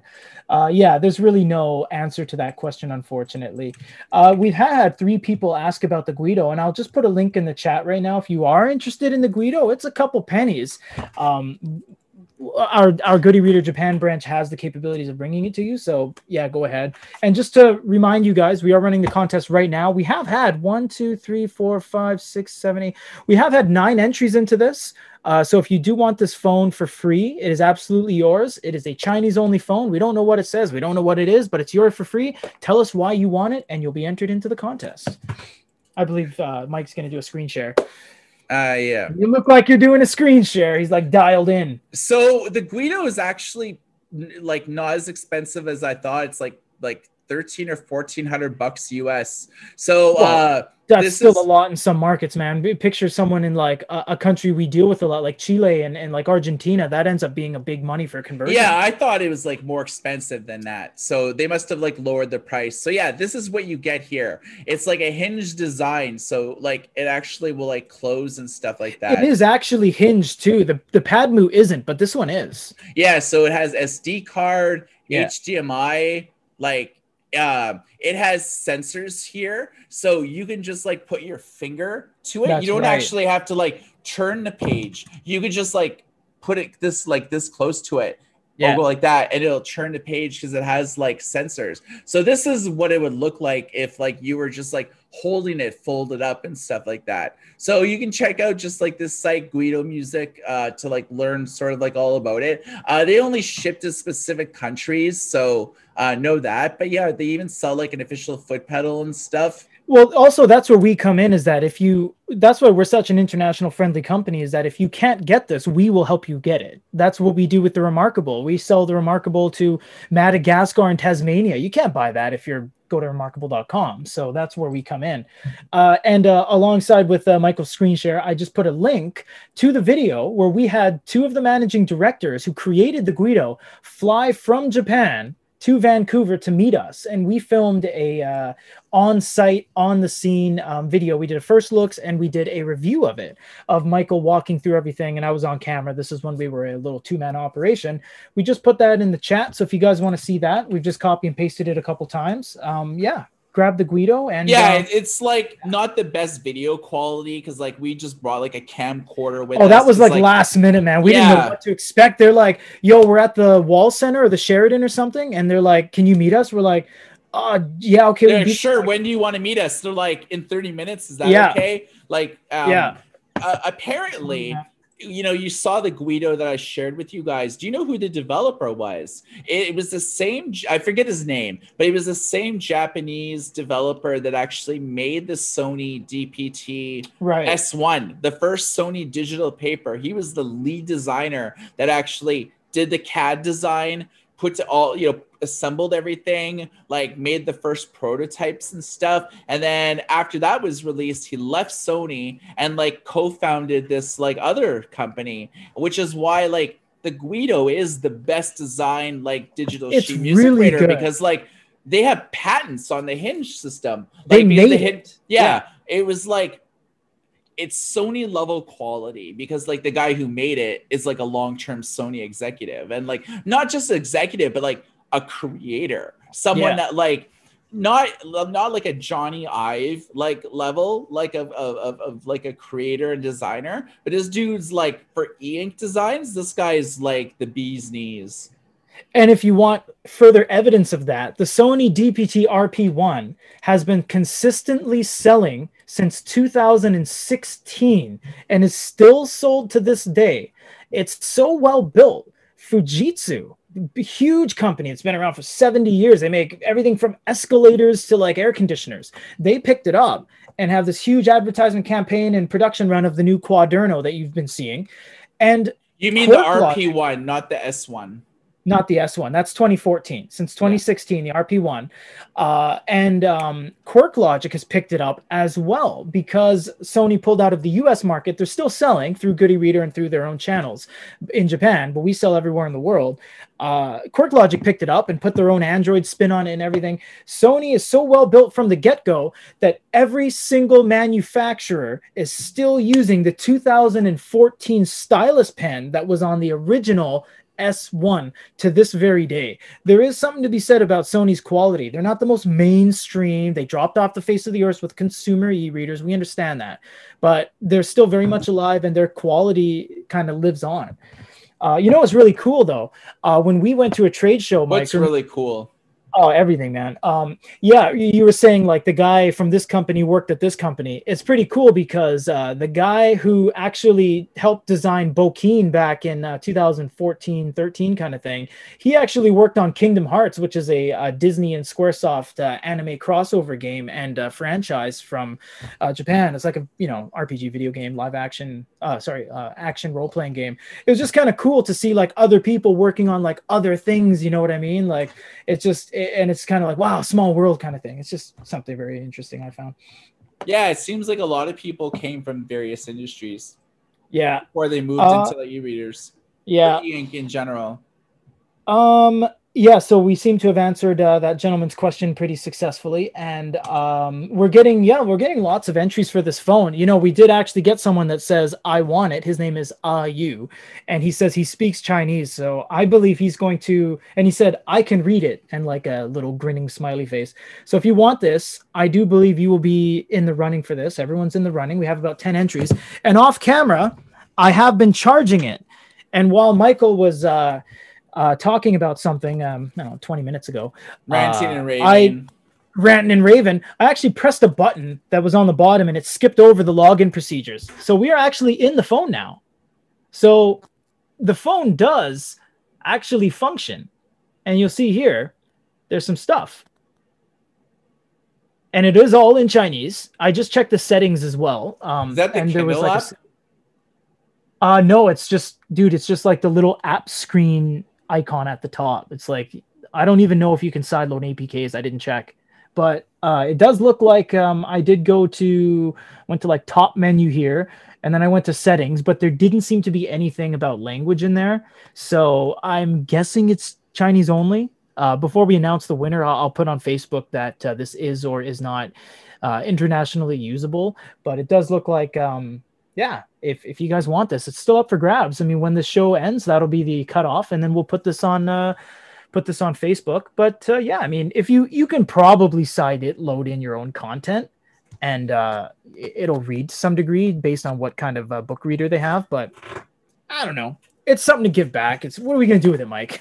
Throw it outside? I just have like on the box, I have like other things like on top of it. You know what I mean? So it's not a paperweight. This should go to someone who can use it. Or somebody that at least wants to like resell it. Or somebody that can like maybe film a video on it when we send it to them. You know what I mean? That would be cool. Like if this AU gentleman ends up winning it, he, you know, speaks Chinese and can get use out of it. It's like, that'd be cool. So yeah, Mike, what is your favorite e-reader of the year? A lot of people want to know, and a lot of people have been asking. So I don't think we have a definitive answer. I want you to answer this definitively. What is your favorite e-reader of the year? There's a lot, I know. No pressure, except all pressure. Okay, it's hard. You don't have to answer. You can just chat, man. Do I want to like name something completely crappy that like I use sometimes, or do I want to like, you know? I don't want to say anything, but like the remember that Artitech like one that's God.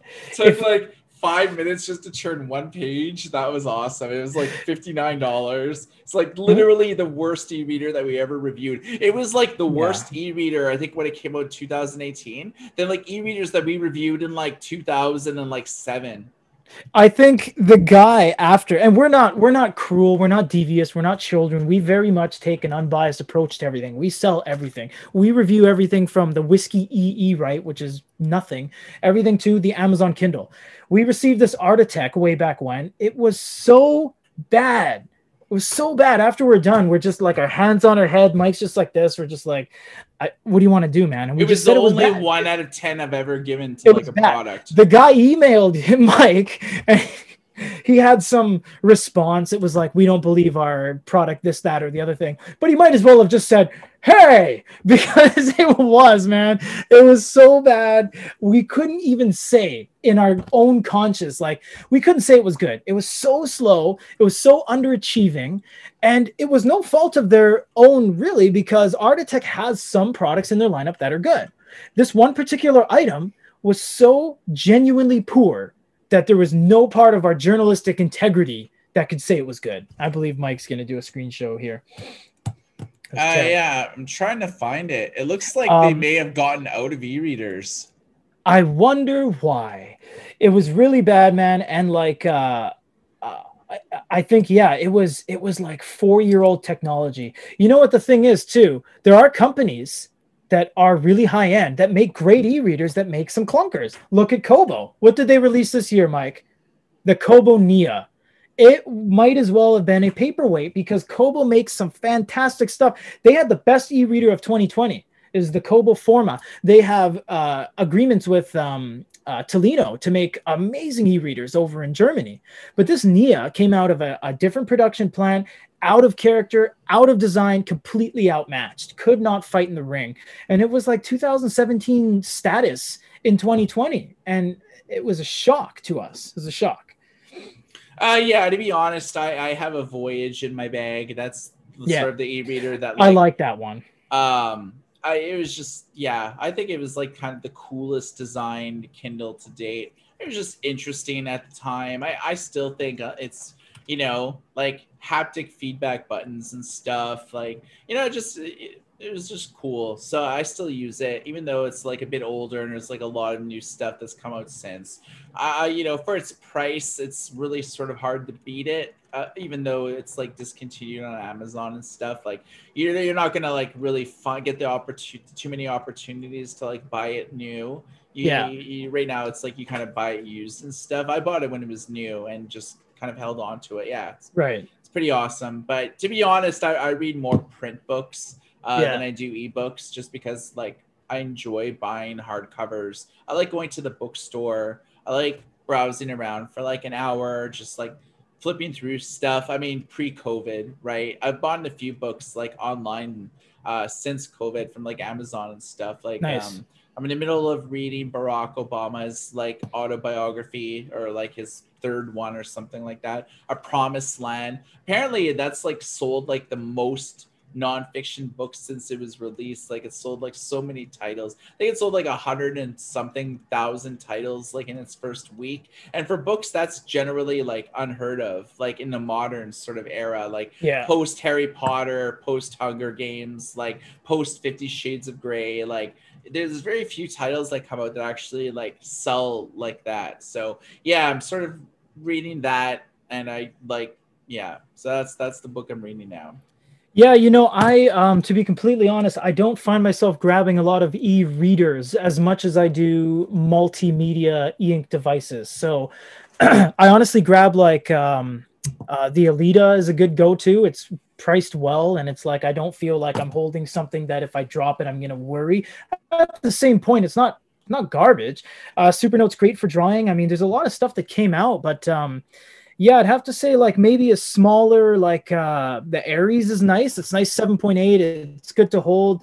And honestly, I when me and the production team sit around, we often do kind of just use note-taking devices. We use pen and paper as well when we like pass things around, but it's nice to have like, you know, okay, we're going to do this. And we want to like when we were doing the color e-ink history video, we we're sitting around, we're like, okay, what happened? 2009. Oh yeah. Fujitsu made the blah, blah, blah. And it's just nice to have like a digital note-taking slate. I kind of find myself gravitating a little bit more towards the Wacom enabled devices rather than the regular e-readers. But if I had to choose one, Forma's pretty pimp, man. It's like a good form factor, feels good in the hand. 8 inches is like a pretty good size, and no other devices are really 8. There's 7.8, 7, 9.7. There aren't a lot of 8s, and it's pretty good. It's pretty nice. Yeah, I don't use very e-notes in my own life. There we go. We can share. Like, mainly because like I don't really have time to draw, like, and you know, and well, I'm not drawing manga, man. It's planning. I know, but I mean, yeah, just like if I take notes, it's like I make, you know, I edit calendar events like on my iPhone, or like note things like, you know, I gotta check this place out. I gotta buy the, you know, this is my to-do list, like for groceries. So I gotta buy this, I gotta buy that, you know. I don't want to be carrying around like a note-taking device like to do that, you know. It's easier to do stuff like that like on my phone. I wish the Apple Pencil kind of worked That'd be on cool. like iPhones and stuff. Kind of like a Galaxy Note, how you know, the stylus is sort of designed to be interacted with. That would be cool. I would use that more often, like in terms of drawing like on a capacitive screen. And I recognize that I don't need the Apple Pencil. I could just buy like a capacitive, you know, screen stylus that works on any screen and stuff like that. But yeah, that's not my style. Like, it just, when I have downtime, like, you know, literally I'm writing and researching and doing articles like on the website, and like working with freelancers, working with editorial staff for literally about 8+ hours like a day, sometimes more if there's like a lot of stuff coming out, because then it's like also taking photos, like talking with industry insiders, like it's busy. Like doing Good e-readers, like I'm working more than I'm doing anything else. So if I'm stepping away from work, it's like I'm enjoying myself. Like I'm reading a book, you know, I'm taking a walk, I'm running errands, like getting my 10K steps in a day and stuff like that. You know, man, people have this like grand vision of what, like, you know, paradise is, sports cars and yachts and stuff. Honestly, man, it's like breath of fresh air, taking a walk. Can't put a price on that. You know, like we had fires early on this year. Australia had fires, BC had fires. When the air is all smoky and smoggy and stuff, it's like you can't. What are you going to do? Buy clean air? No, I mean, you can buy that air in a can, but it's only good for a puff. Putting a price on like enjoying yourself and just being like chill and happy at who you are, legit, it's like that's awesome. So yeah, I know you I know Mike recently has been sending me his walk logs. He's like, yo man, check this out, I did like 6.2K today. I'm like, oh, radical. And like, yeah man, going on walks, if it's something as simple as that and you're enjoying yourself, that's great. Yeah, like to be honest, like I've been sending like a lot of those too, because like I've been making a conscientious like effort, I guess, like the last month or so to like, you know, get 8,000 to 10,000 steps a day, to walk at least like 6 kilometers, like, and however many steps. Like, you know, when I used to cab and stuff, I'll just walk now. Like, I'm just trying to just, I don't know, just be healthier, and it's great because like I'm losing weight. Like my face is like a bit thinner. Yeah. I think I've lost. I'm gonna show everyone why. It doesn't reveal any personal information. This is one of Mike's kills, 5.68 km. He sent it over to me, and he's like, "Yo, man, check this out." And I was like, "That's pretty good, man." And like, honestly, 6K is nothing to shake a stick at. That's pretty far. Yeah. My usual thing was like 1.5K a day, like, you know, like 2,500 steps a day instead of like 7 to 10,000. So yeah, it's like I feel better. Like it's funny, like when you lose weight and you spend more time like being active and stuff, it's like mentally you sort of get that like endorphin rush, and it stays with you like longer. So people often talk about like runner's high, like when you're running and stuff like that. Like when I walk, I'm just not like it's like I'm walking fast. Like I'm not like power walking, you know, but it's like, you know, I walk pretty fast if I'm just walking by myself. Like I got my earbuds in, and it's like, you know, I'll walk like 20 blocks in both directions with like being aimless. And like I live in Vancouver. I live like 4 blocks from like from the Pacific Ocean. So it's like I'm there a lot, you know, and it's better places to like, you know, it's hard to like beat sort of like the Vancouver skyline just like a few blocks from my house. No, that's pretty nice. Someone said right now in the UK, it's very easy to hit 8,000 steps per day. And I know what you're talking about. I've got a bunch of friends in the UK. Some places in the UK have these row housing. And the only way to kind of get through them is to like go to like a pass through. So you got to like walk down this long street. It's like, okay, finally I can get through, and I got to like double back. And there's these like, you know, blocks of row housing that the only way to get through is to either bust through someone's door and walk out the back, or go around the pack of row housing. So yeah, I know what you're talking about there. Yes. Skyhawk says we might be able to use this phone. I'm in the contest for this phone. Again, I'll refresh because every time I do, there's more people that enter. This phone is an e-ink smartphone. I'll just touch on it 1 second. It's yours absolutely for free. It does work. Get your contest entry in now, because after this video, we will be putting this on Facebook and we will announce the winner. Yes, Skyhawk, that's actually written very similar to Japanese, which I can read. So I've looked through and there isn't much about language, but we will see if you can change the language on this. Someone said, Queen Cats, a longtime viewer, said, how did you guys meet, Michael? Well, I'll start it off. We were working in Vancouver at this satellite shop. Michael was on shipping and like a lot of the computer work, the back end stuff for the store and stuff, this random store. And I was just doing like front counter work and like, you know, putting together satellite dishes. It's a true story. And I didn't know that guy. I didn't know Mike. And then, you know, Mike had this genius idea to get into e-readers, and kind of ran with it. Yeah, you know, I just graduated from like, I think at the time, like, I just graduated from school, and like I quit a few jobs that I was like, you know, I got fired. So I'm not really good at, I quit. I got fired. Yeah. So Before I met Peter, I like worked like a series of like customer service jobs, and I hate customer service. I hate people for the most part. So I was working this bagel That's store. why you don't do the customer service here. I was like working this bagel shop, and like they were just okay. If anybody here who's watching has worked customer service, has been a waitress, has been like, you know, in a clothing store, any type of like interpersonal things, and like when people are rude to you, you just want to tell them to go F themselves, but you hold yourself and like not say that and try to fake smile and be nice. That's not me. I would ban people from the store, and I would say it with such glee. I would be like, I never want to see your face in this store again. You're banned. And like, I'd write their name in like a little ban list and like put it like there. So like if I ever, be like, girl with scraggly like hair and like witchy glasses, you know, I wouldn't draw a picture of her, but I would like write like a loose description and stuff. And I guess after like the 6th or 7th ban, they didn't really like me doing that. So like they told me, why'd you get fired, Mike? Well, it wasn't that. It was like, what? So I worked at this was like at a bagel store, and this was on Granville Island. And like one of the ways that everybody sort of behind the scenes would work is they would trade. So a butcher would trade a steak for this, or someone working at a chocolate shop would trade fudge for like a cream cheese bagel. So it was like this like secret black barter market system. Yes. So I like would take stuff and like I wouldn't actually pay for it, and I would trade it away for other stuff, and I would give it to like some of the employees and stuff. But the boss didn't like that, and that's when I got fired. So, well, I mean, like, that was the norm. But you're not directly selling the goods for money, so I can see why that would lead in your employment termination. Yeah, so I was like totally happy because like I hate dealing with like people. Did you say the name of the bagel shop, Mike? No, Siegel's Bagels. But did you just say that right now or no? Yeah, I just said it now. It was because someone. Shop.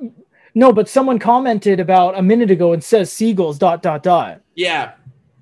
So it was the one. Wait, hold on. Does that mean that person knew that you worked there? Because this person, because they said it before you said it. Yeah, it was maybe like I think that there's like 2 bagel stores. I think this was the one on Granville Island. So it was Siegel's. Oh, so there was only one. No, she's right. Yeah, no, that's right. And I think that's Queen Cat's girl who lives in Van or around Van. So yeah. So yeah, there you go. She says, I know it. Okay, well, perfect. Dang. Small world, man. Yeah, you know, I love Granville Island, especially like during like the summertime. Like the patios there are like so good. Like almost like all the restaurants like have patios. Even some of the hotel restaurants that you can go to have patios, and you're right overlooking the ocean. So it's like the perfect view, like to be with some friends, drink some Chardonnay or something like that, and just like chat. Like I don't know. That's what I really like. I like going to the public market and like buying overpriced fruit and like stuff and just like making like a day of it, because it's like literally like a 25-minute walk from where I live now. So it's just like I never really went there very much this year just because like COVID and you know. Well, you don't want any sneeze bagels with COVID on it. So I could very much understand that. Man, we've been getting a lot of headway here. We should tell you guys that the Supernote contest wrapped with a very good success. And in fact, someone from Japan won it, which makes it very easy to ship. It's our first winner from Japan ever. We've had winners from Singapore, South Korea, South Africa, all over the place win our contests. We have another contest coming up after this video as well. Not this phone. It's something really cool. So look on YouTube in about an hour or so. I think it should be done, and people will be putting that up. Man, we covered a lot of stuff. We had 10 entries into this phone contest. If you guys want this phone, I keep touching on it because you're watching live. It is yours absolutely for free. It is written all in Chinese. If you do read Chinese, then this will be useful to you. And it's yours. What happened? You know how we were talking about the Guido? Oh, yeah. Somebody like wrote a review. Someone like commented on like the review post we did. I just want to read it because it's funny. Yeah, go. Under no circumstances should you buy this device. I did, and it's a huge mistake. You will lose the pen within days, if not hours, and then the device becomes completely and entirely useless. A replacement pen is $50 plus $120 in shipping. And he's like, $120 shipping plus customs and duties. It's like, yeah. And he just kind of goes on. But it's like, yeah, that's one of the downsides. Like, you know, with these like devices that interact with it with the digital note-taking devices, just replacement styluses. And if you buy from the manufacturer, man, sometimes they just like ding you. Like, it's cheap, but then like shipping $120. Bokeen's like that too. Like, I wanted to order a Bokeen, like another Bokeen, I have it sent to Canada. It was like, you know, 90 euros. And then the shipping was 150 euros. The shipping was like almost double what the unit cost. And it's like, who are you shipping through? Like a freaking carrier pigeon? Are you like, no, man? Are you like, are you teleporting it to me using like some sort of like advanced like teleportation system? Are you breaking down the molecules and reassembling them like somewhere else? Like, are you using like the borrowing tunnel system like that's in prototype to like bring it under the ocean? It's like, how are you doing it? No, we're doing it through the postal system. It's like, yeah, great. I ship through the postal system. It's like literally like less than 30 euros. Like, and it'll get there in like 2 weeks. You're doing it like friggin' FedEx overnight as like the only option to like do it. It's like they have base costs. So when that guy did that review, and it is coming from Japan, they probably bought that pen. And they chucked it in like a huge box with bubble wrap and stuff, and then they just launched it out. And yeah, man, depending on where you live, that could get very expensive. I remember we sold something to like Malawi, Africa, and the guy was like, "Where's my stuff?" And I'm just like, "You ordered a screen protector, sir." And he's like, "I want it fast." And it's like, we checked the rate, and I think the rate was like $67 starting. So it's like, I can understand that the shipping can be expensive even on small items. Just because it's small, remember, there has to be a guy, a truck, a plane, and a company that will agree to take your small item and ship it to your house. So I doubt there's everyone jumping at the chance to ship to the depths of the mountains of Malawi, if there's mountains there. I don't know. Yeah, but or if like you live in like Machu Picchu, Peru, it's like, have you seen the road going up the mountain? It's like one way like road, but there's 2 lanes of traffic on a 1-lane street, like 7,000 miles above like sea level. And it's like a tourism bus, like with, you know, they're both sort of like, you know, going off the side of the mountains with like donkey caravans and stuff. It's like, if you live there, who's going to ship? Yeah, I mean, like literally stuff is delivered by donkeys and stuff. So like if you watch like Hell's Kitchen and like Gordon Ramsay is calling someone an effing donkey, it's like, you know, literally donkeys are still being used to deliver packages in some places. And it's not that cheap. You try delivering through a donkey, they need food, they need poop, they need someone to clean after the poop. There's people that have ordered from us that live in Tonga, which is just barely an inhabitable place. It's not even an island. It's like an atoll, which means that the piece of land just barely crests the middle of the ocean. You ever tried shipping something to Tonga? They don't have a plane that lands in Tonga with 700 people on it. You got to go to another place, like either the UK or somewhere close, and then they transfer you over to like 3 or 4 freighter charter planes or whatever they're called. So your plane goes from big to small to small to small to finally you're there, and maybe your parcel's finally on there. But like a lot of these people, they expect the world, and they're like, I ordered my $9 screen protector, I need it today. It's like, you live in Tonga, how am I going to get this to you? You live in Maldives, you know what I mean? There aren't planes that go there every day, like Los Angeles, like Chicago, Illinois, London, UK. You get something London, UK in 3 days, you know, because a plane's going there. Plane's not going to Machu Picchu, Mike. Plane's not going to the tip of Argentina that you have to like drive up a mountain. They're just not going there. So yeah, in terms of shipping, I get where that guy's review is coming from, because he could be out of area, it's called, and that just comes with a surcharge because DHL's got to get it there, right? So you imagine it goes on a plane, it lands in, you know, that country, and then a guy gets his daily report, and it's like, okay, I go here. What's this? And it's like, you have to deliver one parcel 25 miles into the mountain. How do you expect it to get there? Some guy has to bring it. and he has to drive a little DHL truck up the mountain or whatever, or contract it to some other dude or whatever the case may be. But the package has to physically get there. So when you guys are wondering about all these shipping rates and stuff, that's the reality, is that people have to bring them. It's not teleportation technology, as you said, Mike. Yeah, I just want like a worldwide borrowing tunnel system. Yeah. Where like, you know, you're like on a sort of like an air pressure thing, like, you know, 300 miles an hour. It's like you could get from like LA to San Francisco in like, what is it, like 7 minutes, like through like this tunnel pretty system. Crazy. That's a couple hours. Yeah, we need something like that. We're basically done with questions. We had 10 entries into this fabulous phone. Where did I even put it? Oh, it's over here. This fabulous phone, just mystery box. This is a mystery box. You know, even if you don't use the phone, you do get a QQ gift card, which is worth 10,000 renminbi or yuan. So even that in and of itself is useful. And we're not going to reveal the code because you have to scratch that off.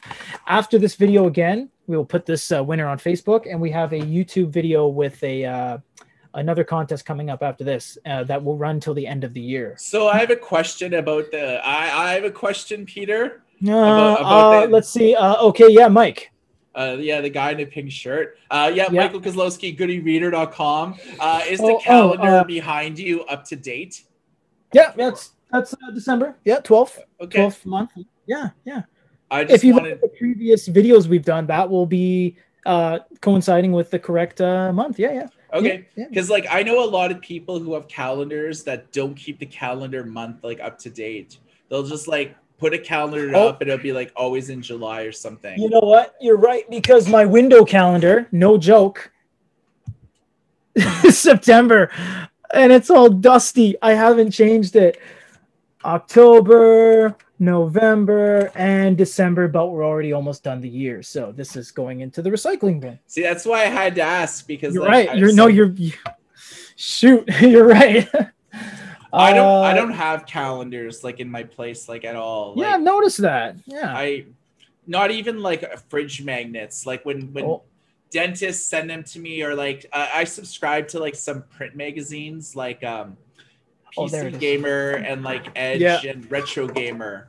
So they always send me calendars, and like they immediately just go into like recycling, because it's like I have my phone. I'm on my computer. Well, why do we need like a paper calendar and everything? It's so accessible to the point where it's like, what day is it? Oh, it's that day. It's like I don't need my calendar. I just look at my like smartwatch. It's like it tells me everything. It tells me the air pressure system outside. Like, you know, I don't need to look at like you know, who needs like I remember growing up, we had a thermometer like right outside the window so we could tell how cold it was outside. And like I grew up in northwestern Ontario, so this is like with wind chill, it was like around like minus 35, like that's minus stupid. 40 Celsius. I don't know what that's Fahrenheit. I don't know the conversion with Fahrenheit, but like that's pretty cold. That's like Arctic Circle cold.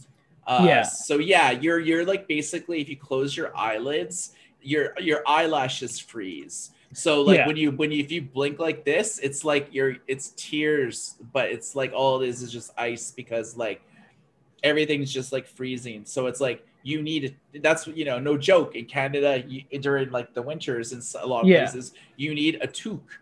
You need like you need like earmuffs or something like that, because literally like all this stuff like freezes. Like if you go outside like and your hair's kind of wet because you had a shower and you're going to school or something like that, literally your hair will freeze into place, and like it it won't snap off or anything, but like if your hair is wet outside, it'll freeze like into place, and like it won't like become unfrozen until like you go into some place like warm. So that's why I like Vancouver, because like it the coldest it gets is like what, like -5, like what it's like. You kind of grew up here, very cold. So yeah, it's like my whole life. It's Vancouver's like a temperate rainforest, so you sort of get like more rain than anything else. It might snow maybe once or twice a year, and like it'll be gone generally within 1 or 2 days. It's like London.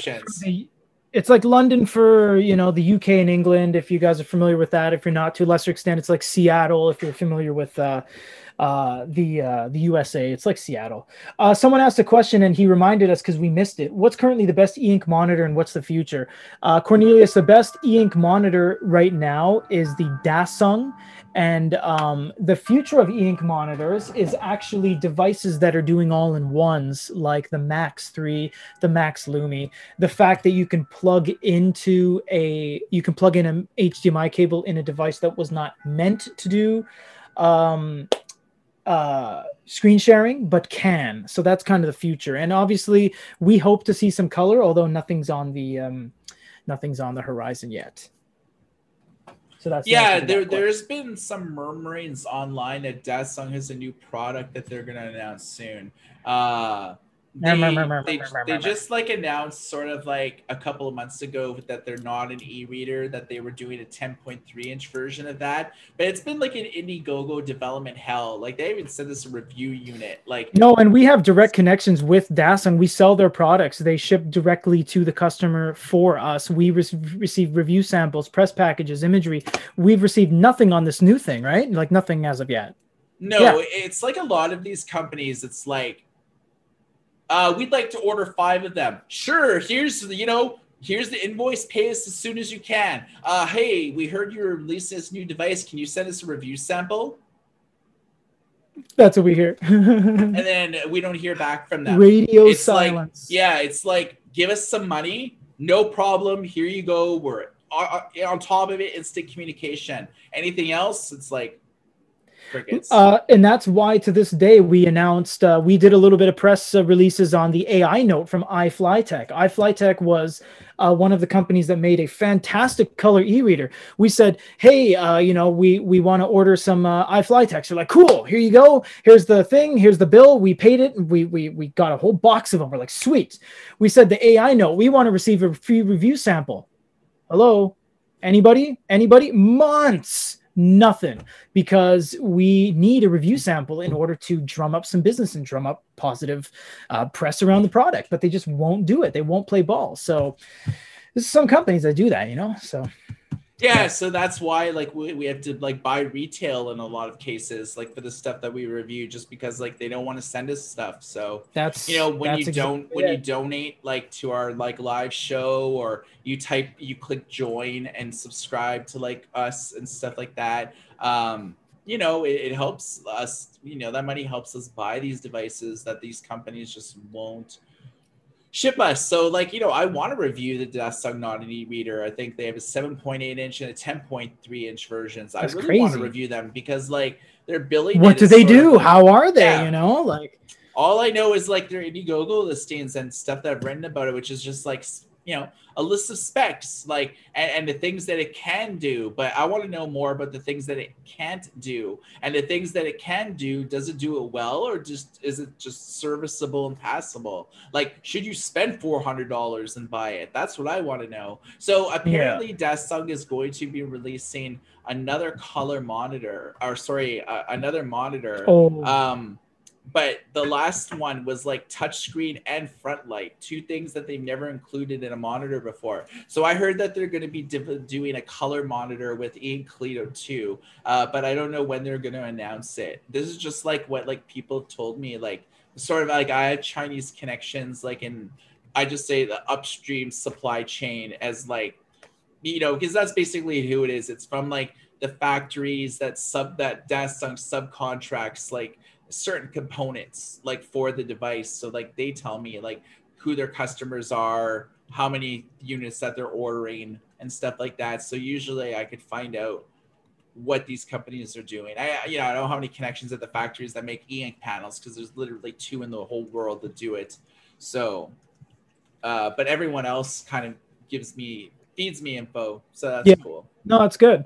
Someone asked, can we ship you stuff like fan mail and such? Yes, we get fan mail and mail all the time, probably twice a day. That's precisely what this is. As I said at the beginning of the show 2 hours ago, this was sent to us randomly, and that's why we're giving it away. We give away all our stuff we get for free unless we need it for testing, like the Remarkable. Someone said, can we buy your unit? And we said no, because we still need it for testing.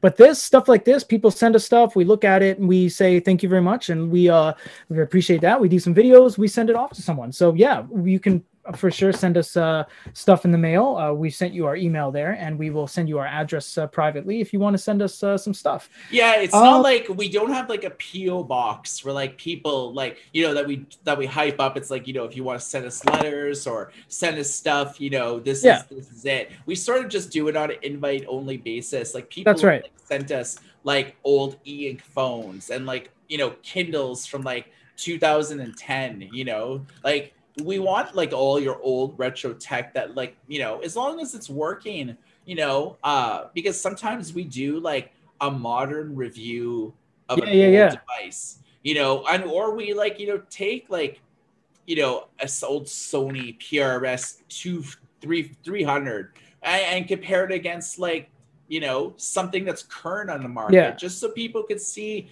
the evolution from an e-reader from like 10 years ago to now. What's really changed? You know, these are the types of like questions that interest me, and I'm sure would interest you guys. So if you guys got like a bunch of like old e-readers or like one that's just like collecting dust in a drawer somewhere, as long as it's like old, like 5 to like 6, 7 years old, you know, I mean, it could be even newer. I mean, someone sent us their Yoda phone 2 and said, here you guys go. And we were like, sweet. So we did like a top e-ink smartphone list, you know, we give shout out. I mean, like could be anything. I mean, we get stuff all the time from people, and sometimes it goes just into the dust because it's like, here's a broken Kindle Basic 4. And it's like, thanks, but it doesn't do anything. It doesn't turn on. So what do you want me to do with this, right? Drop test something that's already broken? Like, no.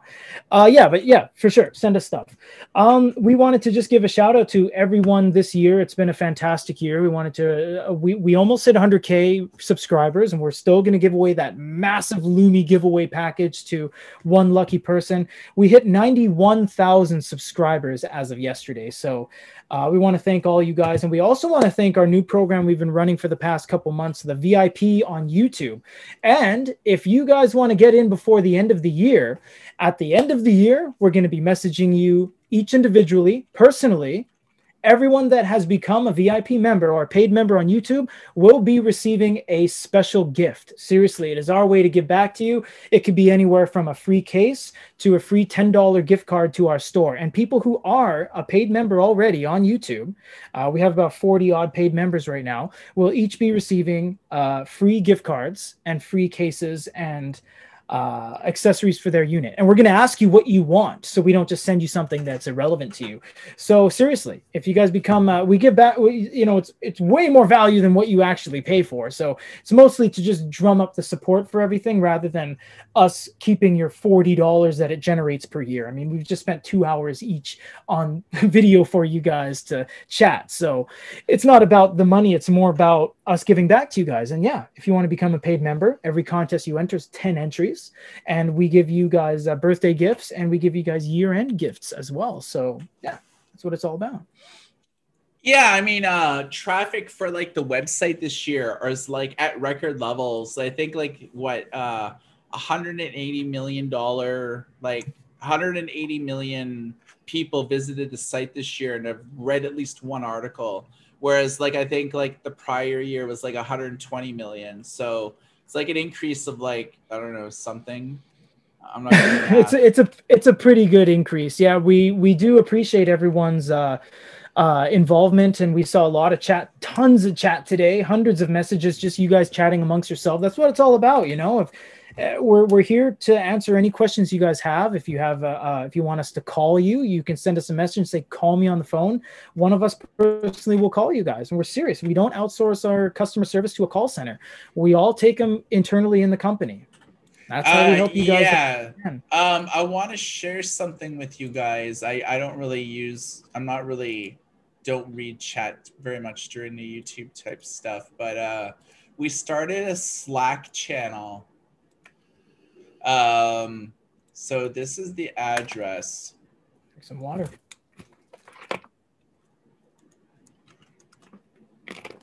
If you visit that's nice. Sort of like, you know how you guys are talking with live chat. So Slack is sort of like the equivalent of YouTube live chat. It's sort of like Discord, but it's like more geared towards like live chat and stuff, nice. And asking us questions and stuff like that. So I think we have like 18 members so far, and we just like nice. Launched it like a couple of days ago. So if you go to like our website, there's like a little like chat thing, like a Slack icon there, but I posted it there so you guys can at least like, I don't know, check it out if you kind of like want to. It's just like a live chat system that's like, I don't know, trying to build like kind of like a community off of YouTube, off of Good e-Reader. So you know, we don't have any moderation tools, so like no one's gonna get banned unless like you like spam the N-word or something. But generally, like people are pretty chill in our like, even just like people just like come by and like comment on a video. Like generally everyone's pretty cool. Like we don't have like spammers, people that spam we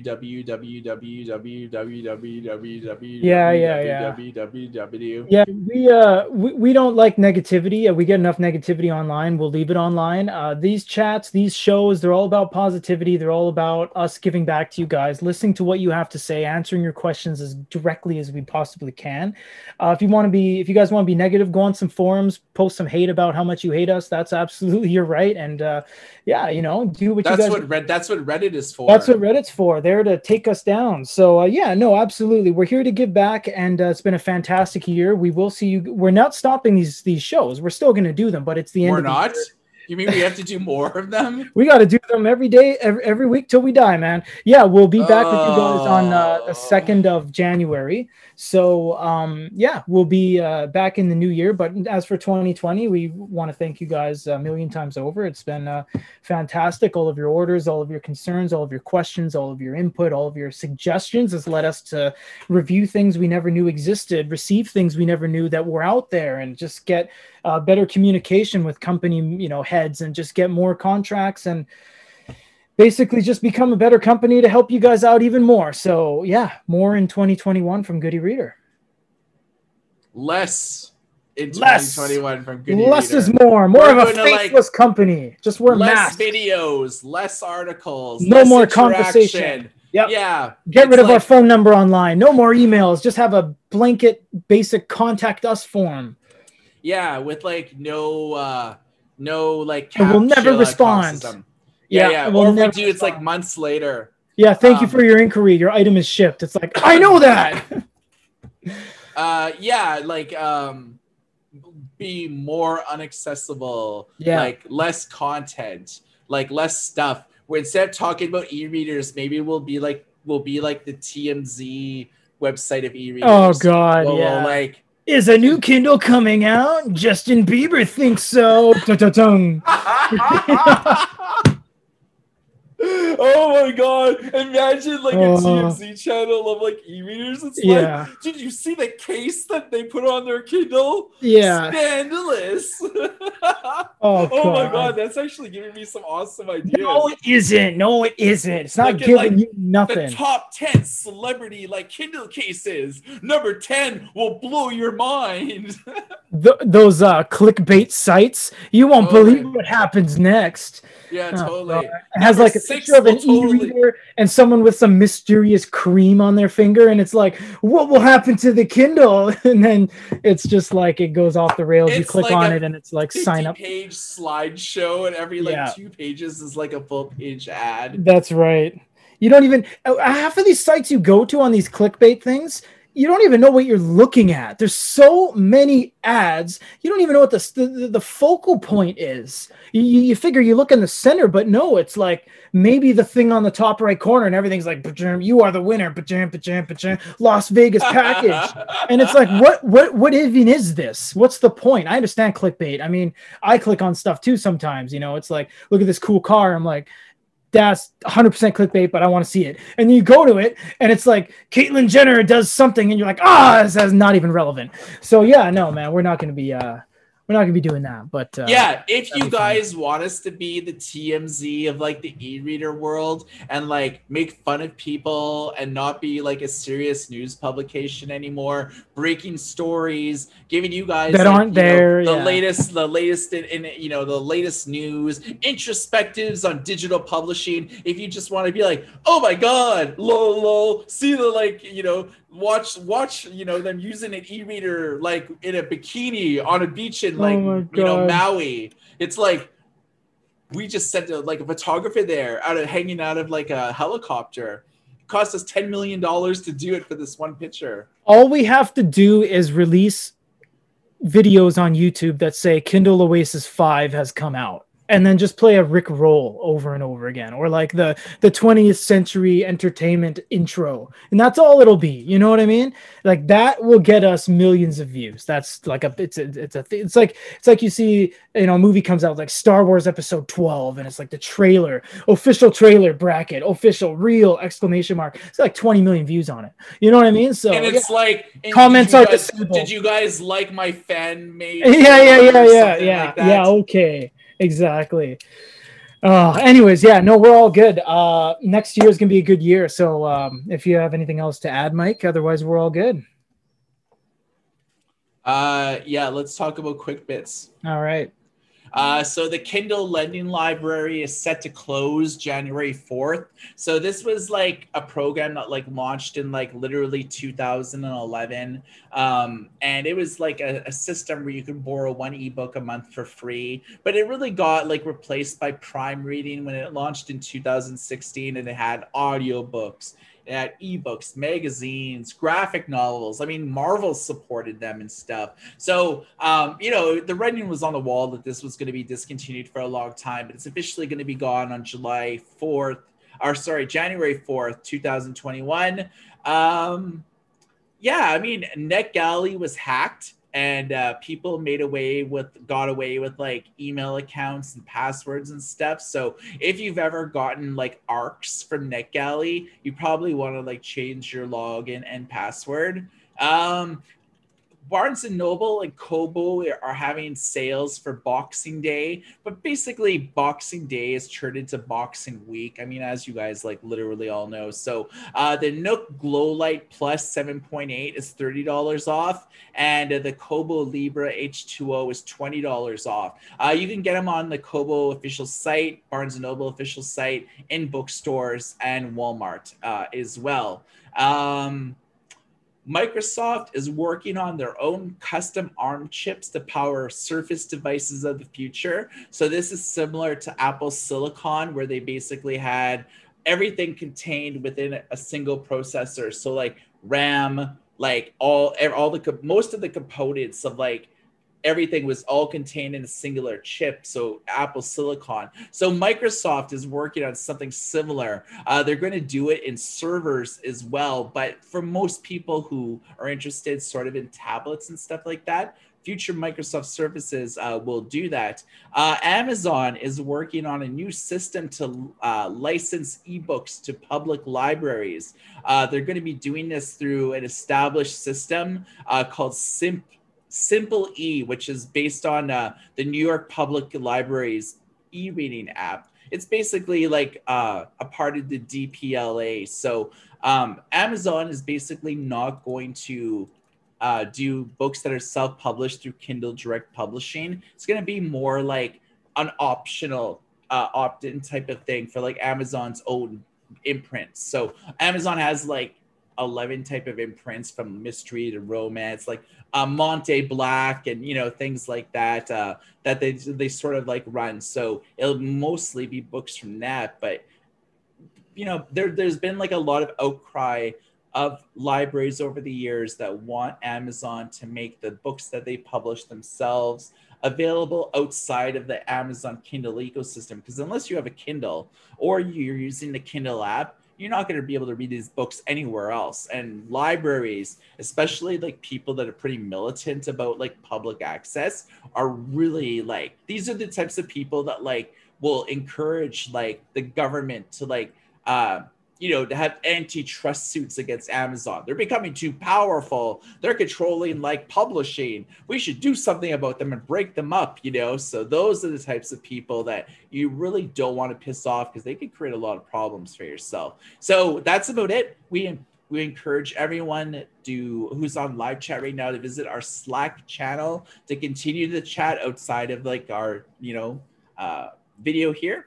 But we wish everyone like a happy new year and a Merry Christmas and all the best for 2021. And I guess our next show is in the new year. That's right. January 2nd, we will hit you guys up.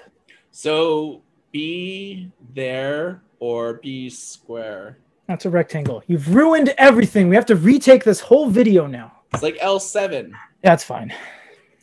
No, you had it. It's just you got to be more actual. Like, no, you can't make your fingers are different lanes. You can't make a square out of that. You'd have to like backtrack it down a bit, but then you have overhang. So there's no. You know, there's actually a pretty cool chick band called L7 because that's like basically an L and a 7, right? Oh, that's kind of cool actually. Yeah, they were like a cool punk chick band that I kind of dug like back in the day.